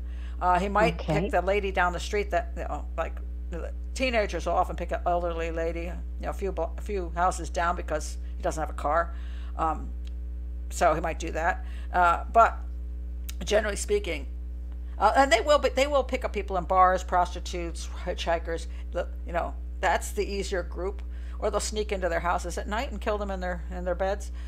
So yeah, they prefer strangers only because that doesn't link back to them, not because they care about people. They'll kill their own sister. They wouldn't care, except she pays the rent. Got it. Well, that was a small part of my theory. Okay, keep going. When the nation was less populated, there was less strangers. Everyone knew each other, harder to hide. The other part That's very true. Wait a minute, Lila. That is very true. The smaller the community, the more interactions between the people, you're going to have less of that. There's less anonymity. And when you get to the point where you've got people moving around a lot, and you've got cities, you see more of that. And there are times in history where there are more serial killers than we think there were, but the papers didn't pick it up and the cases weren't solved. So that did exist, but it does seem like it's gotten worse. So yeah, but I think your point about anonymity and the more people you have, the less of a little town with everybody knows everybody. I believe that's true. I think you're correct on that. Well, the larger part of my theory is we're existing in a time where there is still war, but we had the Vietnam War, before that the Korean War. We have World War II, which left how many, 16, 20 million dead all over the world. Before that, World War I. Before that, we have shortly before, we have the Civil War. There was a French-American War. There's the Civil War. These left legions of people dead. My theory, probably shoot this down too, is that if you have a propensity to be a serial killer, You didn't need to go to bars. You didn't need to hide. You enroll in the Army. There were no cell phones. There was no instant camera. Right. You go around and you kill people. You could just even go into a town and do all sorts of terrible things to the women and children in the town. Nobody would know you're in part of the Army. You're there to kill. Right. So serial killers had a cover. They just enlist in the militia, in the military. Some and did. They could. Let me expound on that, because it's there's two sides to that, which I think are really important. One is, which is just kind of a funny thought, when you have a lot of war, you get rid of a lot of young people who could be serial killers. You know, you're eliminating the population of serial killers. If they were, in other words, you know, if you would have had 10 more serial killers, but you wiped them out in the Civil War, you know, that's one thing. So you have less young men available to, you know, to commit crimes. Your point about an outlet, essentially, kind of shall we say, a smorgasbord or buffet of victims. Yeah. You know, there is a point to that. I had an interesting thought about. Do you remember the guy, this American sniper guy? There was a movie made about him. It was a book and then a movie, and he ended up getting shot and killed. But they really bragged about him being this great guy, you know. And I'm thinking, the dude was a sniper. And then when I read his behavior, I'm like, that was in my opinion, he exhibited psychopathic behavior, and he found a great way to commit the murders he wanted to commit by becoming. That's what I'm trying to say with this theory. Right. And this, I do believe in that case, it was very true. Because when you're a sniper, it's essentially like being a serial killer. Now, there is this truth, too, that when you have violent psychopathy, right, if you look at different cultures, you'll find that in certain cultures, the violent psychopaths have a place to go. It could be in war. It could be with terrorism, right? Nothing better than hey, I can go blow up buildings, people, towns, airplanes. That sounds good. The cartels in Mexico and in Colombia and places like that. The cartels are a great place for violent psychopaths to hang out, to kill people, to kill, you know, other cartel members or people, you know, politicians, journalists, whatever you're going to knock off. So you have a way to get the thrill of killing in that particular culture. So I agree with you. I think that's a very good point to point out. So the more opportunities these kind of people have, the more helpful it is to them to be able to have a legal if you're in a war, illegal if you're in the cartel, but you know what I mean. So an outlet that is not your just personal thing you have to do by running, you know, chasing down joggers. The only thing I would say to add to that, because I think it's very true, and I think it's a great point, Lila, is that that some psychopaths are chickens. They don't like to be challenged. They're not very brave. A lot of serial killers are not brave people. And then when you meet them, you go, well, the reason they pick the victims they pick is because they can kill them and torture them without actually risking anything, you know? In other words, they're not the ones that get into a fight with somebody because they don't like losing, you know? So they pick a big guy picks a young woman and hits her over the back of the head. He can't lose, you know? So, and one of the serial killers I was looking at, he sedated like Dahmer. Dahmer said, come back to my place, you know? Then he sedated the guy and killed him. Dahmer, have you ever seen how big Dahmer is? He's a wimpy looking little dude, right? He killed people because he made them unable to fight him at all. So he would never take a chance. So a lot of serial killers are chicken craps. They want the feeling of power and control, but they don't have the bravery. So a lot of them actually don't want to be in the military because they don't want to get shot at. They do not want that to happen to them. So it's different kinds of mentalities. So I would say to some extent, yes, war does provide a way for certain violent people, but for other serial killers who don't want to take that risk, they would still prefer, you know, knocking off, you know, women in the bushes. So, but that's very true. I think there is less opportunity these days. I will totally agree with you. I think there's less opportunities these days for that kind of person to find an outlet. That's a legal outlet. And also gets rid of them if they just, say, we just have a few more wars, you get rid of a lot of those psychos. Wait, I want to see what Lisa has to say. She's popped in here. Oh my goodness. Okay, wait a minute. Well, this is some interesting points Lisa's making. The advent of the industrial era made people feel isolated, and yeah, I think that was definitely an issue. Oh, by the way, what you're mentioning. I just saw a movie my son mentioned, Lila, which was Apocalypto.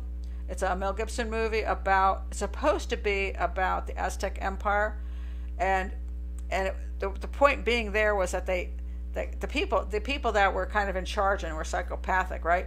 They would abduct and capture a whole bunch of people from another group, and they would then take them up there and sacrifice them in the temples and have their heads, cut their heads off and let the heads roll down and do atrocious things to them. So they had a legal outlet for being really sadistic, and that was okay within that society. By the way, he loved the movie. I hated it. I really hated that movie. And by the way, it wasn't very. They were actually saying it was Mayan, and it was. They had even people from that part of Mexico representing. They were actually the actors and actresses. It was supposed to be about the Mayan culture, but it looked more Aztec to me. But I hated the movie. I thought it was a very poor representation of Central America in the days. But that's my point. Let's see. Elisa says, I understand your point, Lila, but I disagree. That's an interesting point. Okay, serial killers love to stalk their prey, then kill them. It's not just about killing. Okay, wait a minute. Now let's see. Okay, now the sniper thing, you are stalking your prey and killing them. So snipers really kind of go into that category, don't they? As far as the stalking part, some serial killers indeed like to stalk their prey, but a lot of them are pretty lazy. They don't want to work that hard to find their prey. They really don't. They're just like, look, they have a trap essentially. As soon as that person just gets in the trap, that's it. They don't even care who the person is. It's just they get that person, and that's when the thrill starts for a lot of them. So, in theory, it isn't. I think the problem that a war would do for a serial killer is that he wouldn't be able to control the enjoyment of how he kills them. So I think your point is that more. He wouldn't get a hold of them and then decide if he wants to rape them and then shoot them. Now, mind you, rape happens in war a lot. So psychopaths who are out there will often rape everybody in the village, because they can, that does happen, and then they kill them. So in that sense, if you had that bent, you might do that. But there are people who do that and are not serial killers because they will actually do that only during war, and when they're home, they won't do that. So. In other words, there's a weird thing that happens in war where that the opposition just become meaningless to you and actually just repulsive to you, like rats, or I love rats, so I can't use that. I'm trying to think of something I don't like. But some kind of creature that you have no love for and you don't have any problem destroying that creature, even if it's a baby or if it's a woman or if it's an elder. It's like it's okay to rape and kill them because they're just disgusting creatures.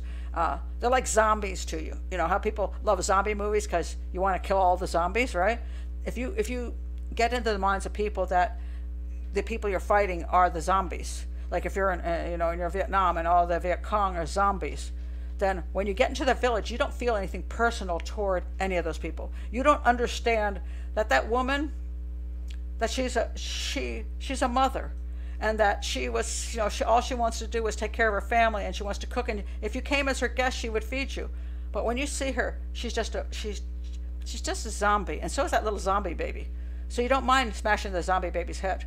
You don't. It's the child is meaningless and serves no purpose. So there are people in war that because of the conditions of war, become that thinking. So that if they were not in war, they would not commit those kind of horrific acts. And sometimes when they get out of war and they have committed those acts, they have trouble living with themselves because reality returns, different reality returns, and they realize, oh my God, those were people that I slaughtered. And sometimes they don't do well with it, which is why we have a lot of vets that have emotional and mental problems. So So I want to see. Pat, I'm learning so much from you. All these little nuances and bits of information that one can't get through books I learn here. Oh, I'm glad. you know, yeah, there's so many ways to learn things from everybody. And, so everybody has something to offer in that. Lila, do you have any other theories on the serial killer stuff? Because I do think that absence of war it lends a whole different possibilities. Yeah. Gavin de Becker. I wanted to hear what you had to say about Gavin de Becker. Well, are you familiar with Gavin de Becker? Oh, absolutely. He wrote the Gift of Fear, which is a wonderful book. I recommend that to everybody. Book. He is a threat analyst and security guy, and it's interesting. Somebody was just telling me that Park Dietz also talked about, like, I'm one of the very few people that has a particular viewpoint on mass murder and the media, and we shouldn't be giving them infamy because that's what inspires them. So I won't do any shows in the mass media where I talk about the particular guy, his name, his face, and all about him. And Park Dietz apparently also has that thing, and I did not know that. And I didn't know anything about Gavin de Becker's view on mass murder. So I'll tell you what his view is. Lila, I didn't even look it up. I was waiting for you to come and tell me. But and I've been saying this for years. I have this friend who's he passed away, God rest his heart. He was, oh my God, did you hear there's been another shooting? I saw it. I said, Dennis, and by the way, today, in case you haven't heard the news. Yes. I just about it's sickening. A guy went to the elementary school and killed a whole bunch of children in the 3rd and 4th grade, and the police did shoot him dead. And it's appalling. And I just read that before, and I was like, yeah. So go ahead. I said to him, Dennis, don't look at it. I said, you don't understand what they're doing. This isn't news. This is advertising. They are advertising. Haven't you noticed that since the first incidents happened, they've proliferated because the news is advertising, and they reach these young, vulnerable children. They feel like they aren't important. They have something's wrong on their head. They have a chip on their shoulder. I can do that too. I'm going to do that too. And then worse, when they get the guy, you see him escorted out with 20 different FBI agents, all wearing bulletproof vests that say FBI, or he's escorted out with a sheriff and a phalanx of police officers. Like, man, this guy's such a bad dude. We have to have 50 of our top men to control him. Right. Oh, yeah, he's the man. He said, no, you don't do that. What you do is you allow the media to take pictures. You do what's necessary. You have to inform the media, but you allow them in to see the perpetrator, the suspect, handcuffed to a plumbing pipe you arrest him inside, he's handcuffed to a plumbing pipe near the bathroom, and there is only one guard. Yes. And you make sure, listen to this, one guard, it's a police person, and you make sure it's female. I love it. And that's the only photos you allow. Fantastic. And then, instead of thinking, oh man, they're going to see my penis is as big as their penis. No. You have this wimpy looking guy chained to some type of toilet pipe with a female guard standing by his side. He said, those are the only photos you allow, and you will see that they aren't going to want to end up like this guy because he looks weak and powerless. And you know the adjective I've always tried to get them to use, and they always think I'm wrong for wanting to use it. You know what my adjective is when you talk about, don't use his name, but you know what you should call him? A loser. Very true. A loser. Oh, yeah, and they're like, oh, you shouldn't do that. You're like, well, he is. I'm like, no, you understand that they're trying to be, they think they're a hero.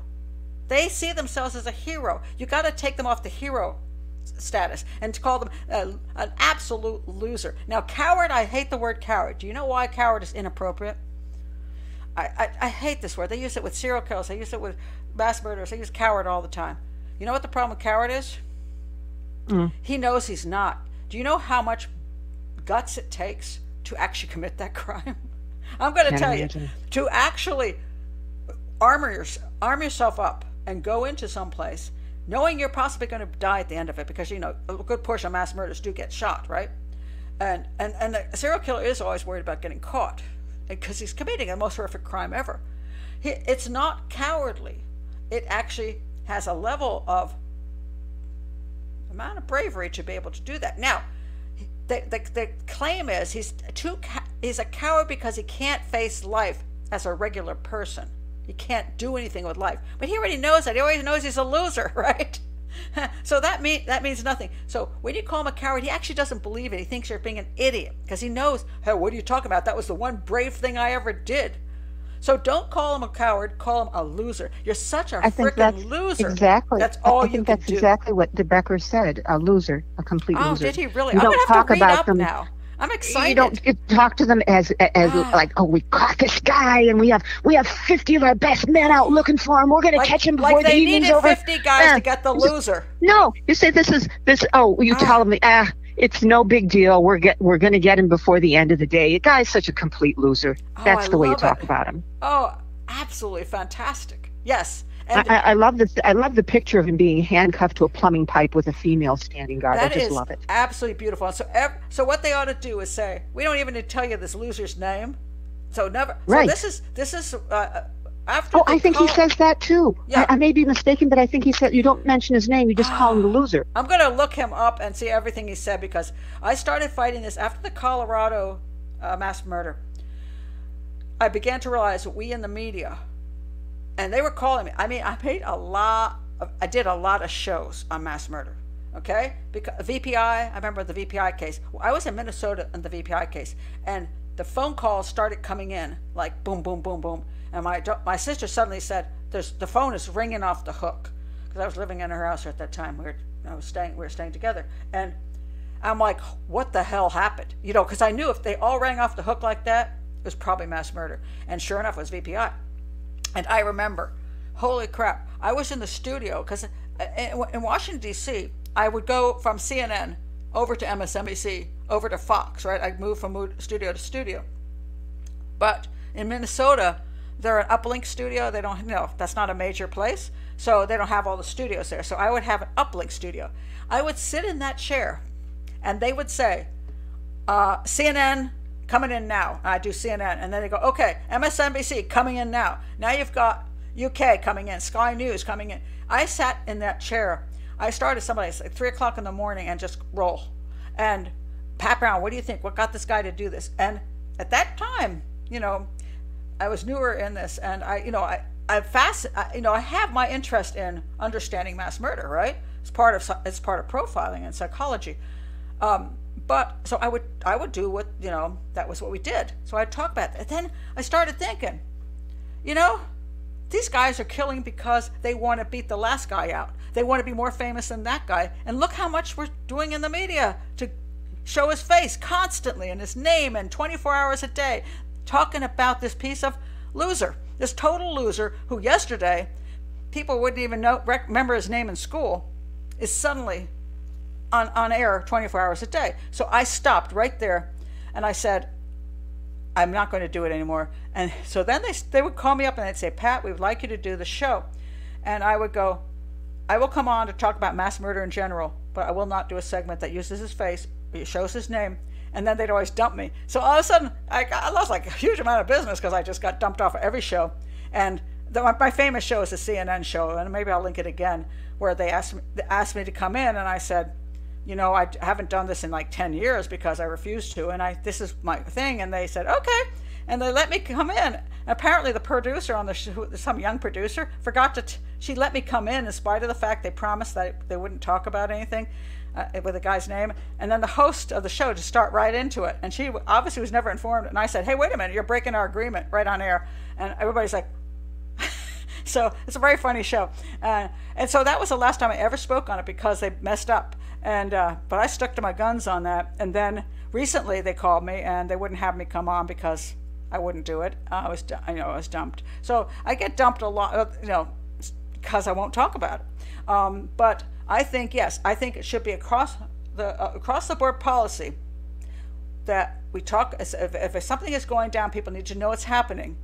But you do not show the guy. You do not use his face. You just say the perpetrator. The police have the perpetrator in custody. That's it. And then to say the loser is caught. Whatever. But don't go on. I don't want to hear all the stories and all the fake reasons why he did it. because he's a psychopath who wants his day in the sun. I don't, a lot of times it has nothing to do with race, doesn't have anything to do with politics. It just has to do with people in a fishbowl that you can kill and get your name in the paper. And it's no longer news. It's advertising, Pat. It's advertising. I like the word advertising. That's brilliant. Actually brilliant, It Lila. is free advertising. Nationwide free advertising. Across the entire nation on every single network. Yes. And people sometimes say, well, that's not really inspiring them. I'm like, do you know how much you pay for a Super Bowl ad? Why do you pay that much for a Super Bowl ad? You know why? Because it sells whatever they're selling. So if you're going to do that, you just gave free advertising to this guy everywhere. Massive free advertising. You sold the idea of mass murder, didn't you? To the next guy. And he goes, that is exactly what they're doing. And that's what I told Dennis. I said, don't watch those shows. It's free advertising. Don't watch the advertising. Wow. That's brilliant. I love that. I love I don't think I've ever heard the term advertising in this sense before. And I think it's brilliant. Thank you, Lila. I mean, I think I like it. I like that. Well, I'm glad I finally made a valid point. No, wait a minute. That's not true. You make good points in the McCann case. You make good points about serial homicide. And you make good points on this. I think you're a winner all the way around. You're not the loser. Not at all. Not at all. No. You brought up a lot of great points. And this I think is my favorite. But I do think, because I have a big thing about the issue of mass murder. Let's say I think it's the media that's proliferating. These kids wouldn't even have an idea if they didn't do all this shit. Yeah, and it's not. It's the thing that's so sad is that a lot of people thought when I took my stand. There's other people. I'm not saying I'm the only person who's ever taken a stand on this. There's a group called they started out. It was after the Colorado murder. They got a little bit of a grip, right? And it was called don't wait a minute. Shoot, now see, I've even forgotten their names because I think they've somehow sort of disappeared a little bit. But it was like, don't say his name, don't use his name, don't show his face, don't use his name. They had a big thing on that. There was a police chief that got behind all that and said, I will no longer, when I do a press conference, I will no longer use the guy's name and show a picture of him. And so they were like so excited about that. And I remember back then I promoted them. I think they might have promoted me because I was hoping that if we all promoted this, if we could advertise the right thing, the police chief, this organization, myself, and anybody else, that we shouldn't be doing this. We shouldn't be helping advertise this, right? The media should stand down. I thought we would get some, traction. But if I look up Colorado, I'm going to look that up because I wonder how long ago was the Colorado, that movie theater case. That's when I took a stand, and that's when this group came out. And so I'm thinking, how many years is that now? Okay, hold on a second. Colorado, a long time. Theater. 20 years? Shooting. Let's see if I can come up with it here. Oh, come on. Oh, 2012 Aurora, Colorado shooting. 10 years ago. 10 years ago on July 20th. So it's almost exactly 10 years. And guess what's happened in 10 years? Not much. Zero. Because I'm not allowed on TV. What's interesting? They won't even let me come on TV to talk about mass murder. I was just asked by the Jim Buchanan show. I'm sorry. Yeah, Jim Bohannon, sorry. Mixing shows. Jim Bohannon. Jim Bohannon show just asked me to come on about the one up north, the Buffalo one. And I said, I'll come on, but my segment must only be about mass murder in general. What happens, and the media's role in proliferating mass murder. That was the last I heard from them. They're like, oh, thanks. Okay, we'll get back to you. So they won't even let me on to talk about the media's role because they're the media and they don't want to be blamed. And they want to continue what they're doing. How do you stop the media from doing something that's bringing them mass money? How do you do that? Anybody got any ideas? How do you stop Well, someone could break protocol and refer to him at every turn as the loser. We're looking for the loser. They caught the loser. But they get that. But the money they're making, the views they get, is by putting the face and the name out and talking about the guy, showing the picture. They don't want to do the other stuff. That's the problem. It's the same reason I say with a lot of the YouTube shows. What gets traction in YouTube shows? If you take like the Gabby Petito case, it's somebody who does a show on Gabby Petito every single day, picking out something from the case and getting people to get excited about it. If they don't do that, they're not going to get the views. So they do that because that's how you get a massive amount of subscribers and a massive amount of views. If you choose not to do that, you get to be an educational channel like me. Because I don't want to do that. But so the problem is the media runs on making a whole lot of money. And their whole thing is about every kind of good breaking news they can get. Anything, what they say, if it bleeds, it sells, right? So much of our media is about murder. I mean, they love murder more than anything else in the world. The media loves murder. And even if you take all the shows on TV, right? Think about it. Oxygen, when that was started, right? The Oxygen Channel. What was the Oxygen Channel supposed to be? It was supposed to be Oprah's nice channel for positive things for women. Do you know what they do now? Almost solid crime. They found out that, I guess, talking about making a nice quilt wasn't and how to feel better about yourself, maybe some nice meditation, that didn't sell, but crime sold. So that's the problem. Yeah, can I say something here that's interesting? Evil is very seductive. Yes. Now, when you advertise for a play, when you audition for a play, do you want to play the ingenue that gets married and has the wonderful kids and everything goes wonderful? Or do you want to play the alcoholic who lost his last chance, goes out and kills someone, tries to cover it up, gets in all sorts of trouble? People always want to play the bad guy. Evil is very seductive. Wait, Lila, I have a question. Yeah. Are you a writer? I have a friend who keeps trying to get me to write for the New York Times. And I keep saying, Tommy, I have no end to the New York Times. Thank you for the compliment. Skip the New York Times, but I have to say, you're very well spoken. You have a great command of the language. You're very, very creative. You express scenarios extremely well. You probably would be a very fine writer and writing about evil, just the way. I'm very impressed. I think I have a career. Well, thank you. Being impressed by my take on evil, but don't you see? It's one of those conundrums in life. That evil is seductive to us. But on the other hand, I think people would love to see a photo of that loser hooked to a plumbing pipe with a lone female guard beside him. I think that they would love. I think people in the living rooms would just love that. Or do you think I'm wrong? No, I think it would be really nice that I like the concept of every single guy they actually catch, dead or alive. I don't care if he's dead. You can still hang him on the pole.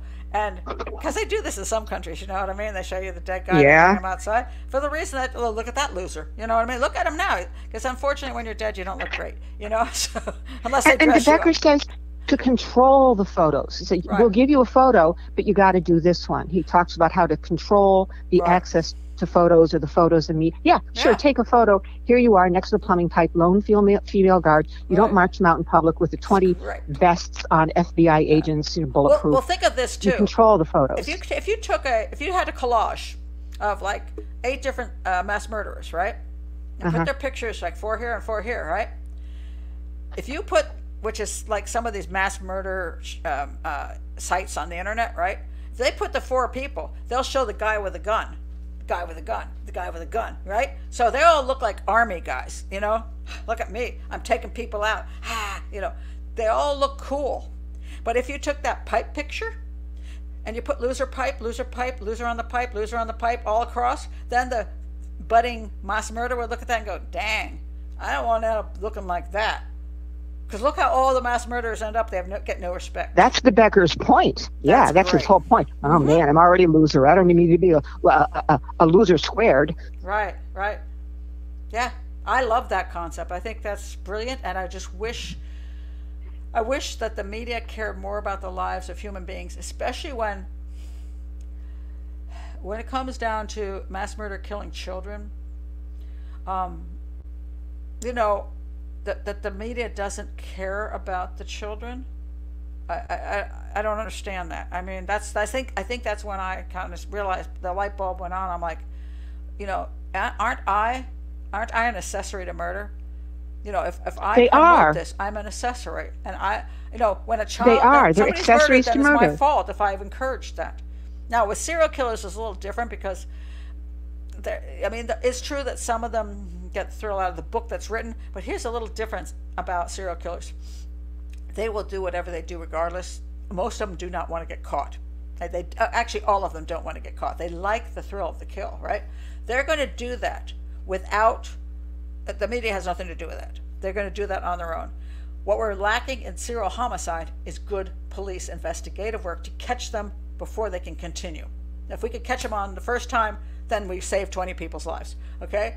That is the important thing about serial homicide. Now, the reason it looks like they could be interested in the media is because once they're caught and they can't kill anymore, they change their game to manipulating people in the media, to manipulating a writer, to them bragging about their crimes in the media after the fact. So in that case, the media is not actually inspiring them to kill. They're just available once that show is done. So for that reason, I think we need to understand more how they work so that people can recognize them. And because, like, take a case like Delphi. The problem is, I don't know, the police may be onto something we are not aware of, but the problem is when you have a serial homicide, you often see the years go by because the right person isn't identified. And they don't identify him quickly enough to get to his house and find the evidence. So that's a problem with serial homicide. So if we could get better police investigation and better tips, we might be able to, help reduce serial homicide. So that's the key to that. And the books are kind of on the periphery, and the shows. So but those kind of help us understand them, which helps. With mass murderers, that does no good at all. What mass murderers need is to know that if they go into a place, they're going to be shot down before they can do anything. That would be one method. You know, you're not going to get away with it. And two, if you get away with it, you're just going to be presented as a freaking loser, and you're not going to get any immediate attention. That would then cut down on mass murder. But we aren't doing the things that work on either side of it. Serial homicide investigation is still in the dark ages, in my opinion, and mass murder the media won't let go of. So how do we fix these areas so that we can save people's lives, you know? And I'm at a loss on that one. At a loss. Lisa said something interesting. What did she say here? Wait a minute. Lisa escaped work again. In New Zealand, we tried to address this with our Christchurch mass murderer. Our PM refused to say his name to minimize publicity. Oh, that's good. Okay. His name wasn't secret, but no one remembers it because lots of the press followed the lead of our prime minister and didn't talk about it much. At least that's my recollection. That would be cool if that is true. I like that, and I agree that the other Lisa says very progressive of your prime minister. That's absolutely awesome. Well, I don't know why in the U.S. We're pretty pitiful. You know, we are, and it's embarrassing. And I say I've tried to have an effect, and I'm just one person. I haven't been very successful. Unfortunately, but I wish people like Gavin de Becker is far more well known than I, and so is Park Dietz. I wish they would get together and maybe have a big push. I don't know how they would do it, but I'd be all for that if they could do it. Well, Pat, can I interject something here? Sure. As far as you not being as famous, now I may be imagining things, but I've been looking at your channel, and it looked at one point it was growing by 50 a day. Now it looks like it's growing by 200 a day. I think it will snowball, and you'll be up there with these other people at 6 million followers. Probably not. I'm an educational channel, and I will not do the thing. See, I don't do the things where I do the same. I didn't do like Gabby Petito every day for the entire thing. I'm not doing. The reason I gained a few extra people was because I kind of did those 2 jokes on Amber Heard. Okay, that's really the reality of it. All of a sudden, somebody put my Amber Heard. They did my little clip, and I put my Amber Heard thing on Twitter, and then it went over to TikTok, and then it went over to some guy. Then took it and put it on YouTube. He's got like 500,000 views, and I put the same clip up, and I've got like 1,000. So he's got 500,000 views on my video. Okay, but anyway, I didn't stop him. I'm like, I'm not going to worry about him stealing it. I don't know. But anyway, the problem there is that Amber Heard, some people saw my Amber Heard thing and then subscribed. They're subscribing only because they're hoping I will do something on Amber Heard every day for the next 2 months. So I'll milk Amber Heard. But I'm not here to talk about Amber Heard in general. I'm not. I mean, I'm a criminal profiler. I don't have any reason to talk more about Amber Heard or the trial. I just did the 2 things because, A, I met Amber Heard. So I couldn't resist saying something because I have met Amber Heard, and I was in that green room with her years ago with Johnny, before she met Johnny Depp, and I couldn't stand her. I was like, oh my God, this woman's horrible. And I still remember that all these years later because it was such a torturous time I spent in that room with her. So it's only because I know that, And then I did that one little thing on the trial, just made a little joke thing. So yes, occasionally I do something that is popular, like Delphi is very popular. And when the recent one came out on the search warrant, I wanted to speak on that because people were misunderstanding the meaning and the importance of the search warrant. So I will then speak out on that. But I'm not going to do something on Delphi every single day. So the answer to that is no, I will never have 1 million subscribers. I won't. Because that's not my kind of channel. That's not what I'm trying to do. And what I have here, more depth of understanding as opposed to gossip. Gossip and all, that kind of armchair profiling. Let's what do you see in the camera over there? Oh my God, I saw an arm, so it must be, So no, and I accept that, and that's the way it's going to be. But the problem is when you want to get something done like mass murder, you need somebody in a position like Gavin de Becker. Gavin de Becker is, I'm an independent criminal profiler. I've never been an FBI profiler. I'm kind of the renegade. And when you want to change certain policies, when you want to make a difference in these certain levels, you have to be in that level. So Park Dietz would have much more impact if he says that than me, and so would Gavin de Becker. So, I'm all for whoever has the ability, who's in these levels, run with it. I mean, I don't need the credit for it. You run with it and see it, because I want people's lives saved, and I don't care who succeeds in achieving, getting rid of the advertising, like you say. If they can do it, I don't care who does it. Just do it, I don't, I'm not connected to, the process. I'm connected to the result. So, but I love the advertising point, and I don't think I've heard that. Now, is that the exact word he used? Was advertising, or was that you, Lila, who said that? That's my word. That's your word. Okay, then. I think you've just contributed to the field of. I didn't hear anybody else using the term advertising. I've used the advertising term in violent video games, because a lot of people who say that violent video games do not affect our children, and I'm like, nonsense. But I'm like, so again, if you pay $1 million for an ad on Super Bowl, when a child does a video game, that's an advertisement every time he plays it.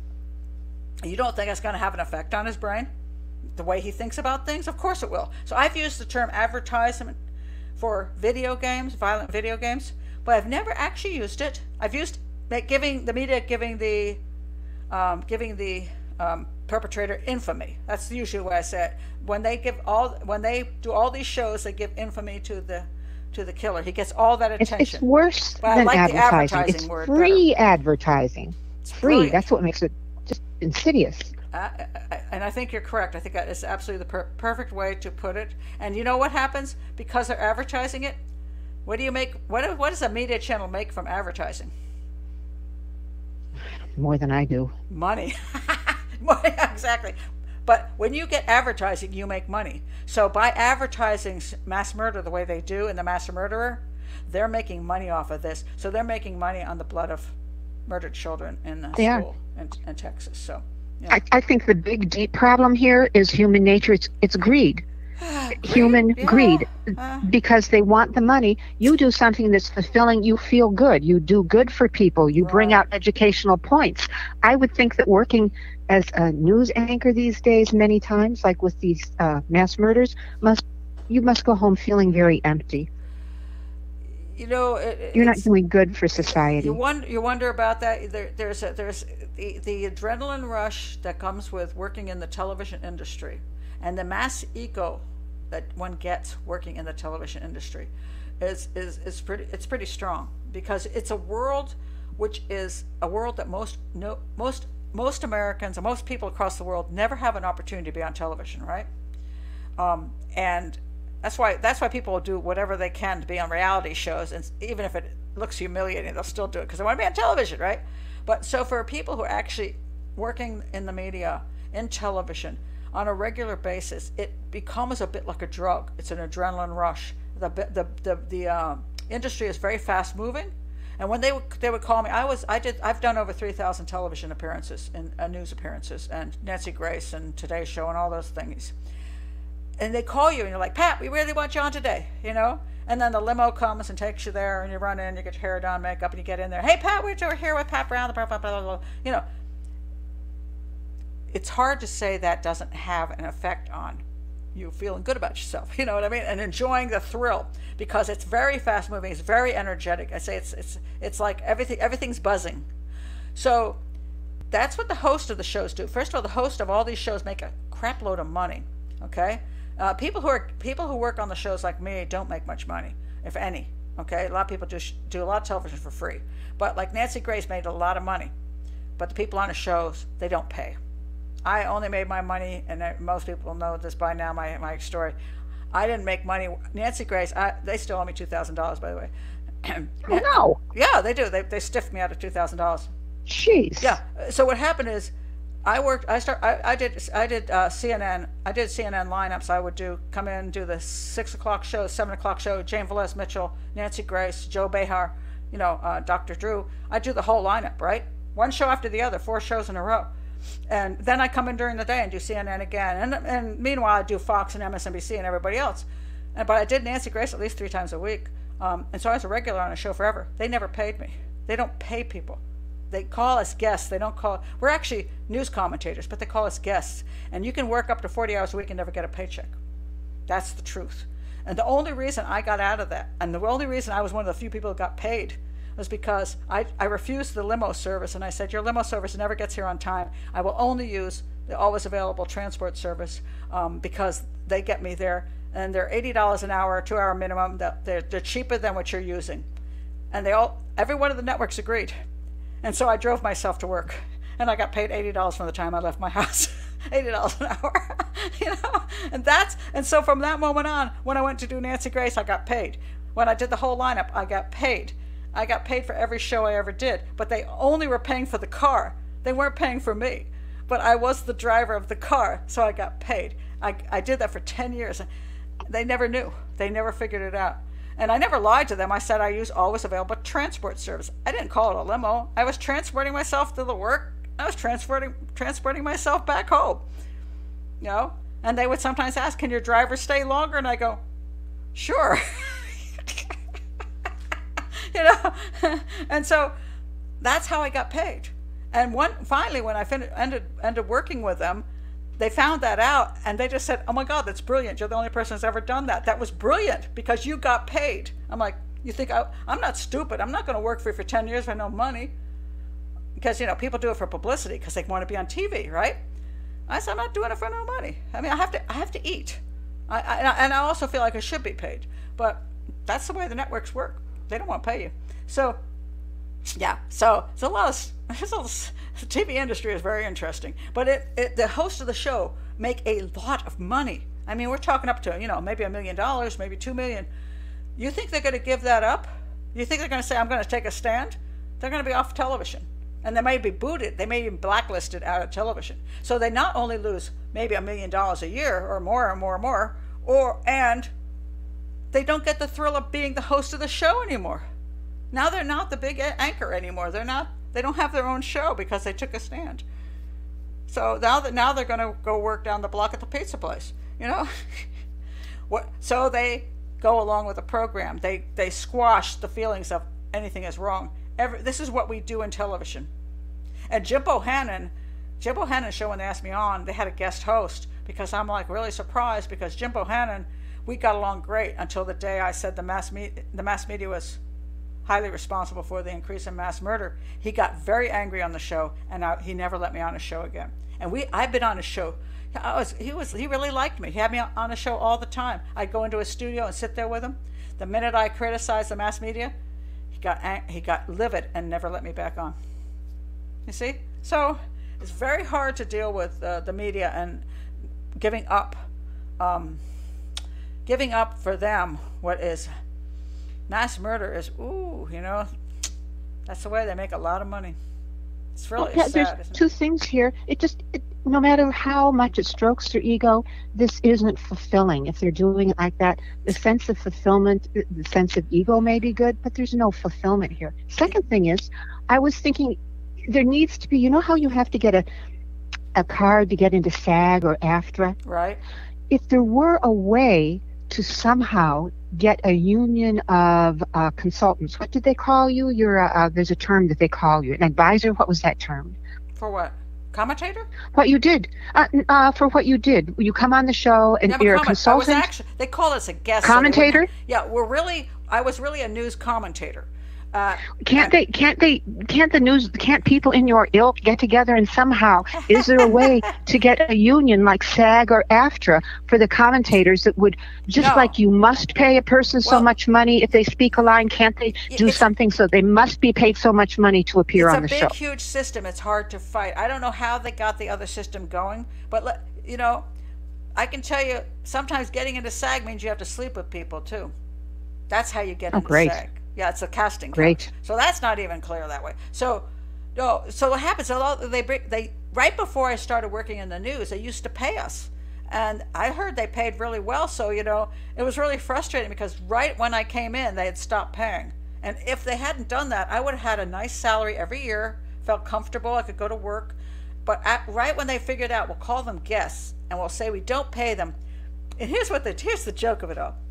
We don't pay our guests because we don't want to influence what they say.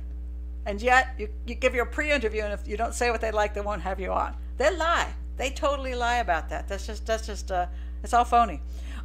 So the guests, they basically, they control the guests. And if you want to come on my show, and you want to get, the publicity, maybe criminal profile of Pat Brown, author of whatever book I've written, if I want that on the screen, I get publicity. That's my payment. It's amazing. And so people essentially work for free. It's a slave system. It's almost a plantation system. You want to call that? That's exactly what I was going to say. It's like it is. It's like a plantation system. Literal you have the slave labor. Masters on top. Then you have the what do you call the guys that run the field? What's that guy? The slave masters will be the people at the top of the who run the network. Overseers. The overseers. Right? So all the hosts are like overseers, and then you've got all the slaves, and that would be either the interns that are underpaid or all the guests that work for free. They're total slaves. Yeah, that's the way it works. People have no idea. I don't know how many people, when I was on television, thought I was like rich as crap. But I'm like, I'm not rich. This doesn't pay that well.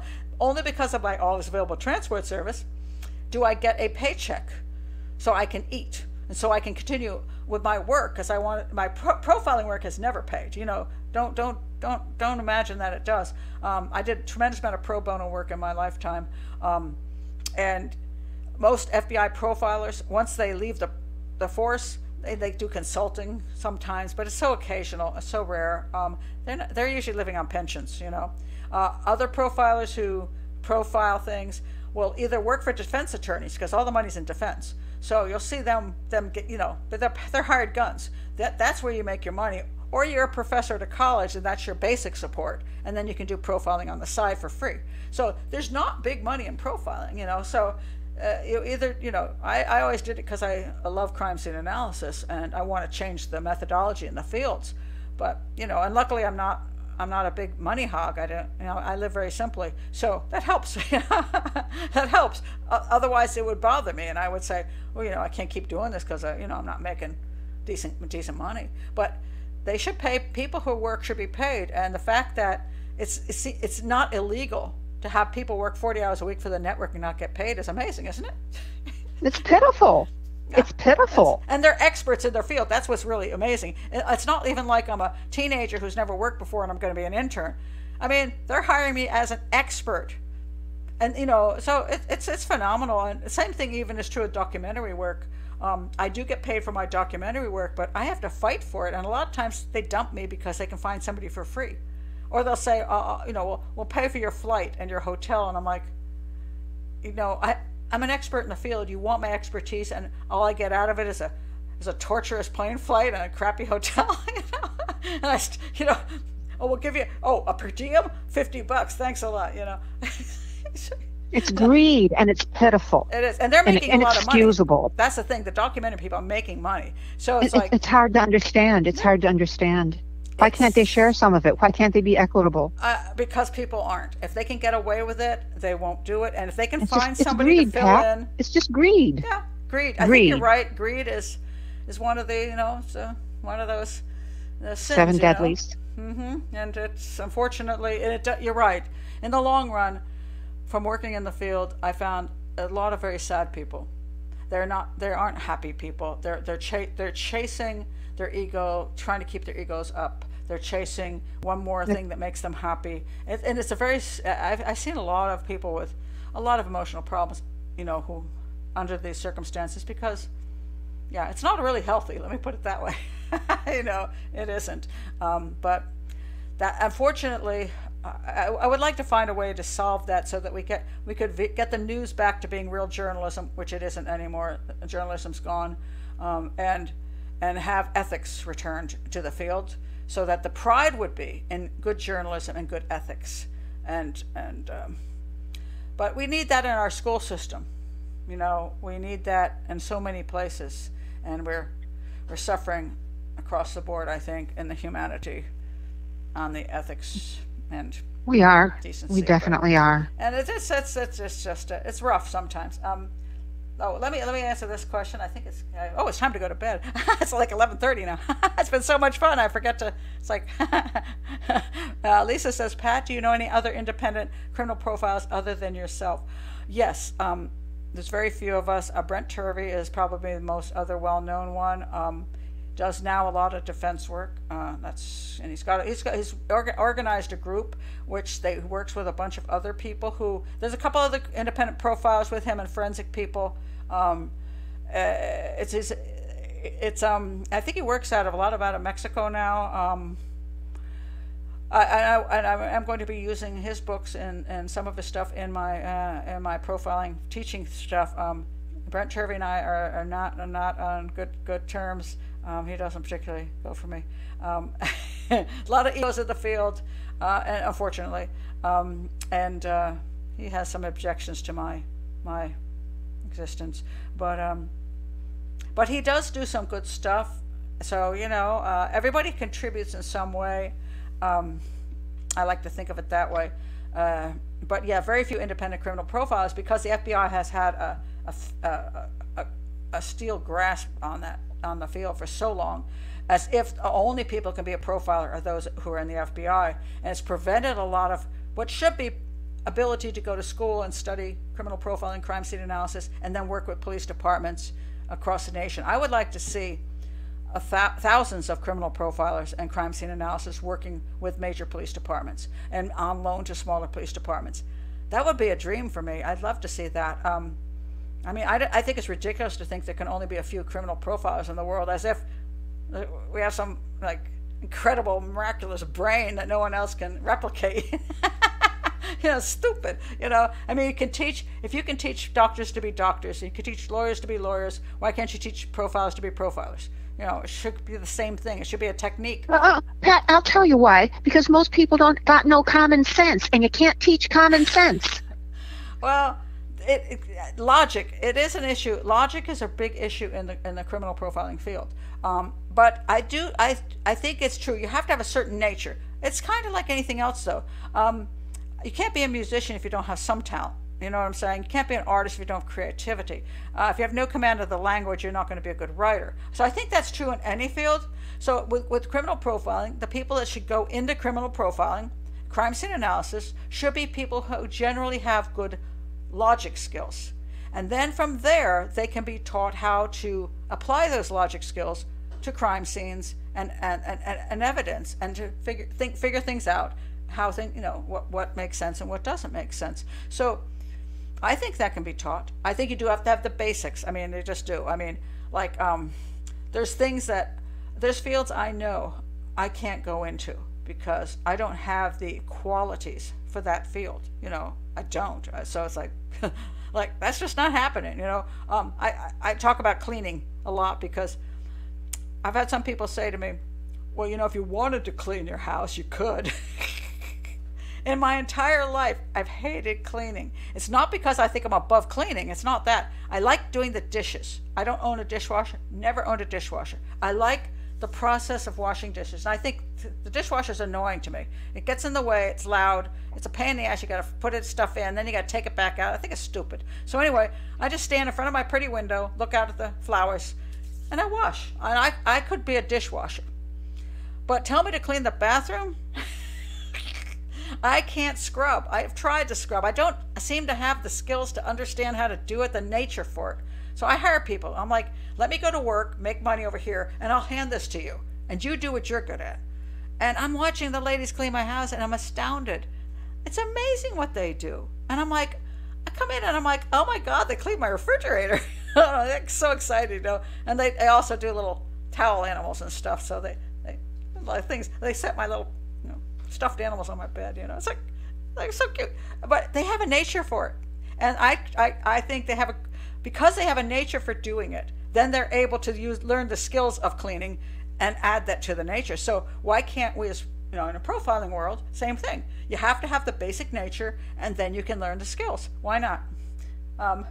Let's see what Lisa says. In Turvey's books, he makes a list of not only qualifications, but characteristics which make a good criminal profiler in terms of personality. I'm sorry, I just have to laugh because he thinks I'm not qualified. It's a lot. Turvey and I have been at this for like 20 years. I wish we could just come to a truce on it. I really do. He came after me he kind of came after me in the public and the paper, newspapers and stuff, and saying I was a crazy woman essentially. So I wonder what his personality thing is. I'll have to look back at that. But no, Brent Turvey writes really good books. He's an excellent author. And he breaks things down into very, very clear as far as understanding patterns of how to do things. He's very good at that. So I particularly like his criminal profiling book, and that's my number one thing I always used in teaching. And he's got a number of other books he's written with some other people like Wayne Petherick, and they're very good. So I totally approve of his books. I think they're very good. So I always say don't throw the baby out with the bathwater. It's like. People could say, oh, I think Pat Brown's really correct about that case, but I don't like her. I'm okay with that. Or Pat Brown's great about these cases, but she sucks on that one. Okay. And then give your reasoning, give your explanation so that people can judge, maybe I am off on that case and I need to find out that I am, and maybe somebody did it better. And so that's useful. Yeah, he's entitled to his opinion. Yes, he is. But I think your record and career speak for themselves, and his speak for him. I'm entitled to my opinion. Same thing. He can say, but I do what I do, and he's right. So yeah. So I think one of the biggest problems, and the reason the ego is there, and the reason I think that Brent Turvey had issues with it, that's just my opinion, is that he was one of the original independent criminal profilers. And he was a little protective of his field. And I actually took some of his classes way back in the early 90s. And I think he thought of me as a student. And then I went on and had my own business. And then he got really ticked about that. And I think it's because I didn't get a stamp of approval to do the work. And then I was successful, and I think he didn't take well to that. But this is the point. everybody can contribute to the field in different ways. Not just, I contribute in my way. He contributes in his way. Cheryl McCollum, she does a lot of stuff. She used to be on Nancy Grace with me. She still does stuff with Nancy Grace at Crime Con, and she does stuff down in Atlanta. And she does a whole different kind of thing than me. She's very different from me, but she contributes to the field in just a very different way. And that's fine, because we don't just want one criminal profiler running around. Why do we have to have just one? Why can't we have hundreds of criminal profilers? Because we go to TV, don't you see hundreds of lawyers on TV talking? Don't you see doctors talking? Why is it there's only supposed to be like two profilers in the world? John Douglas, and he's the one that everybody always thinks of as John Douglas. It's like, there's other people out there who can do the job, and we should be able to train people. And I did have my course. Excelsior College, I developed a five course program for a certificate in criminal profiling, and then they screwed my program over. But that was my idea. It was my first place where I started teaching, and I wanted other people to learn the skills, because I don't want to be the only criminal profiler running around. It's stupid, So, but right here we see people who are here in the chat room, and Lila, that you're here, you have I think you have some really good logical stuff in there, and some very interesting opinions. I have another idea. The reason that there's not more criminal profilers is they do not offer it as a major study at universities. Why don't you write a proposal to John Jay College of Natural Law for a curriculum in criminal profiling, and you would conduct it? Then you could make money and get tenured. You didn't hear what I just said. Okay. Oh, I actually went to John Jay. I went to John Jay. I know. Yes, I did. I went there in person. I know. I actually was in a room with all the people. I presented my course, and there's a particular woman who is prominent up there, and she nixed it. She went, get her out. No, you're kidding me. No. And then think of all the money they could take. Everyone's interested in this field, Pat. Well, what happened if they taught it, they'd have a lot of money. Well, people would want to take it. I can tell you what happened, Lila. See, the academic field is rife with a lot of competition and issues. So she is I'm not just going to sit there and blank on the name. She is, darn it. She comes from a different version of methodology for profiling. Okay, comes out of England, and so that particular method. Oh, Maurice Godwin also is part of that particular. What do you call just a wing of profiling? And so I wanted to offer something different. She's very academic, very much into research and statistics, okay? I wanted to put in a very applicable type of thing, very logical, down-to-earth, applicable. And she's from the other side of thinking, so she was like, no, this isn't academic enough. So I went to Excelsior College, and I developed a program for them. I did 16, I think there were 16-week courses, 5 16-week courses in forensic pathology, criminal profiling, crime scene analysis, serial crime, and the other one, psychopathology. I developed all of that. I taught it, and then they booted me out of the college because I wouldn't grade inflate and let people plagiarize. And then they wanted me to make it so easy so they wouldn't have to do any work. And then they watered the program down, and now it's gone. I was very upset about that because I worked so hard and for very peanuts. But that was going to be the first. It was the first criminal profiling program in the United States. It's also now there's now no criminal profiling program because mine's gone, and I haven't seen it anymore. Very sad. I bet universities could make a lot of money on it. They could. I don't know what the problem is. People are tremendously interested in this field. I fought with that for years, and I couldn't believe it. But see, we have. I don't know why they won't do it. Because there's not a lot of work in the field. So, you graduate and you can't work for anybody. Where are you going to work? Because the police departments won't let you work with them, and they're not into hiring criminal profilers. So, the FBI is the only place that theoretically has any. So, where are they going to work? So I don't know. So I think there's a problem with that. Employment issues. I hope that sometime in my lifetime I can solve some of those problems, but I'm running out. I'm getting a little older. I may have to live to 120. That is, okay, there's a certificate program at New Haven University here in Connecticut. A certificate program in forensics, am I correct? Not in criminal profiling. Is that correct, Lisa? I would think it's forensics, because that's where Brent Turvey came out of New Haven. So I think that's forensics. He's really a forensics, what does he even call himself? I'm not sure. It's a forensics. And so there's some things there. The problem is there's not a comprehensive program, which is what I developed, because my opinion is there's programs on psychology, there's programs on forensics, or even forensic pathology, and there's programs on criminal justice, but none of them are actually what you need for criminal profiling, which is aspects of each one of those put together. And so that's what I finally did. That's what I put together for Excelsior College, and it just vanished, all that work. And I have the program. I have the entire program here, but they bought it, so I can't even use the program I made. So very sad. Very sad. It really sucks. I mean, there's these. Life is like this. So many disappointments. You keep working at things to try to make a difference, to improve things, and just a lot of disappointments. And you just kind of go, "Let me suck that one up and keep going." So, I have things I can still do in the field, and that's what I keep chipping away at, so that I can feel like I've contributed to the field, and hopefully someday, I may not be around to see it, but someday somebody will go, "Well, I'm glad Pat Brown introduced that, because now we have improved something."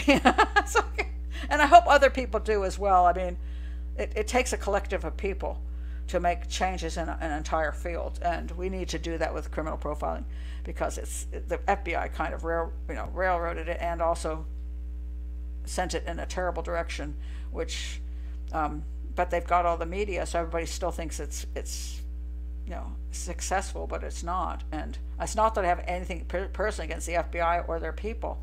It's just, I think inductive profiling, which is what they do, it just doesn't work, and it never has. And so sometimes you just got to admit where if something doesn't work, it doesn't work, and but they have such good media, they never have to prove it, that it did work. So anyway, that's just that's that. So anyway, I think I'm going to head to my bed, because it's 11:42 over here, and I have to get up in the morning. But Lila, you have been an absolutely wonderful guest. You've been absolutely fantastic. So everybody's going to enjoy this so much, because when I put these up, people love listening to the guests that I have. So I think they're really going to appreciate what our co-conversation and what you've had to offer. So I'm gonna hopefully have you back. I'll definitely have you back at another time. I'm sure you're going to have other things you could talk about. So other great offerings for a show, and I'm really very happy with the show. It's cool. Well, thank you, Pat. It was a pleasure and a privilege to speak thank you. with And so anybody who's watching this show, if you want to come on the show like Lila did and have great things to say, you can join Patreon and join the show, and also just like this and subscribe to the channel. I think I forgot to even say that at the beginning of the show, so screwed that up. But if you're still here at the end of the show, please like this and subscribe to the channel and keep it going. So that was so nice of you, Lisa. And I have to have you back on too, Lisa. Pat and Lila, thank you so much for a great show. Thank you so much. So that's off. Oh, that's very nice of Lisa, and nice to see Pat's subscribers grow for whatever the reason. Yeah, it is helpful, because the algorithm does pay attention to that, and so the advertising is getting a little bit better, so that therefore I can earn enough of a living with what I'm doing at some point to be able to do this as my exclusive thing, so that I can keep offering everything I can offer and keep improving things. So. But again, Lila, thank you for calling in. It's grand, and I do want you to come back, okay? Will you do that? Thank you. It was a privilege, and I enjoyed it. Thank you for listening Lila. to me. Okay. Hopefully I'll see you soon on the next whatever chat room. Okay? Bye. Okay. Bye.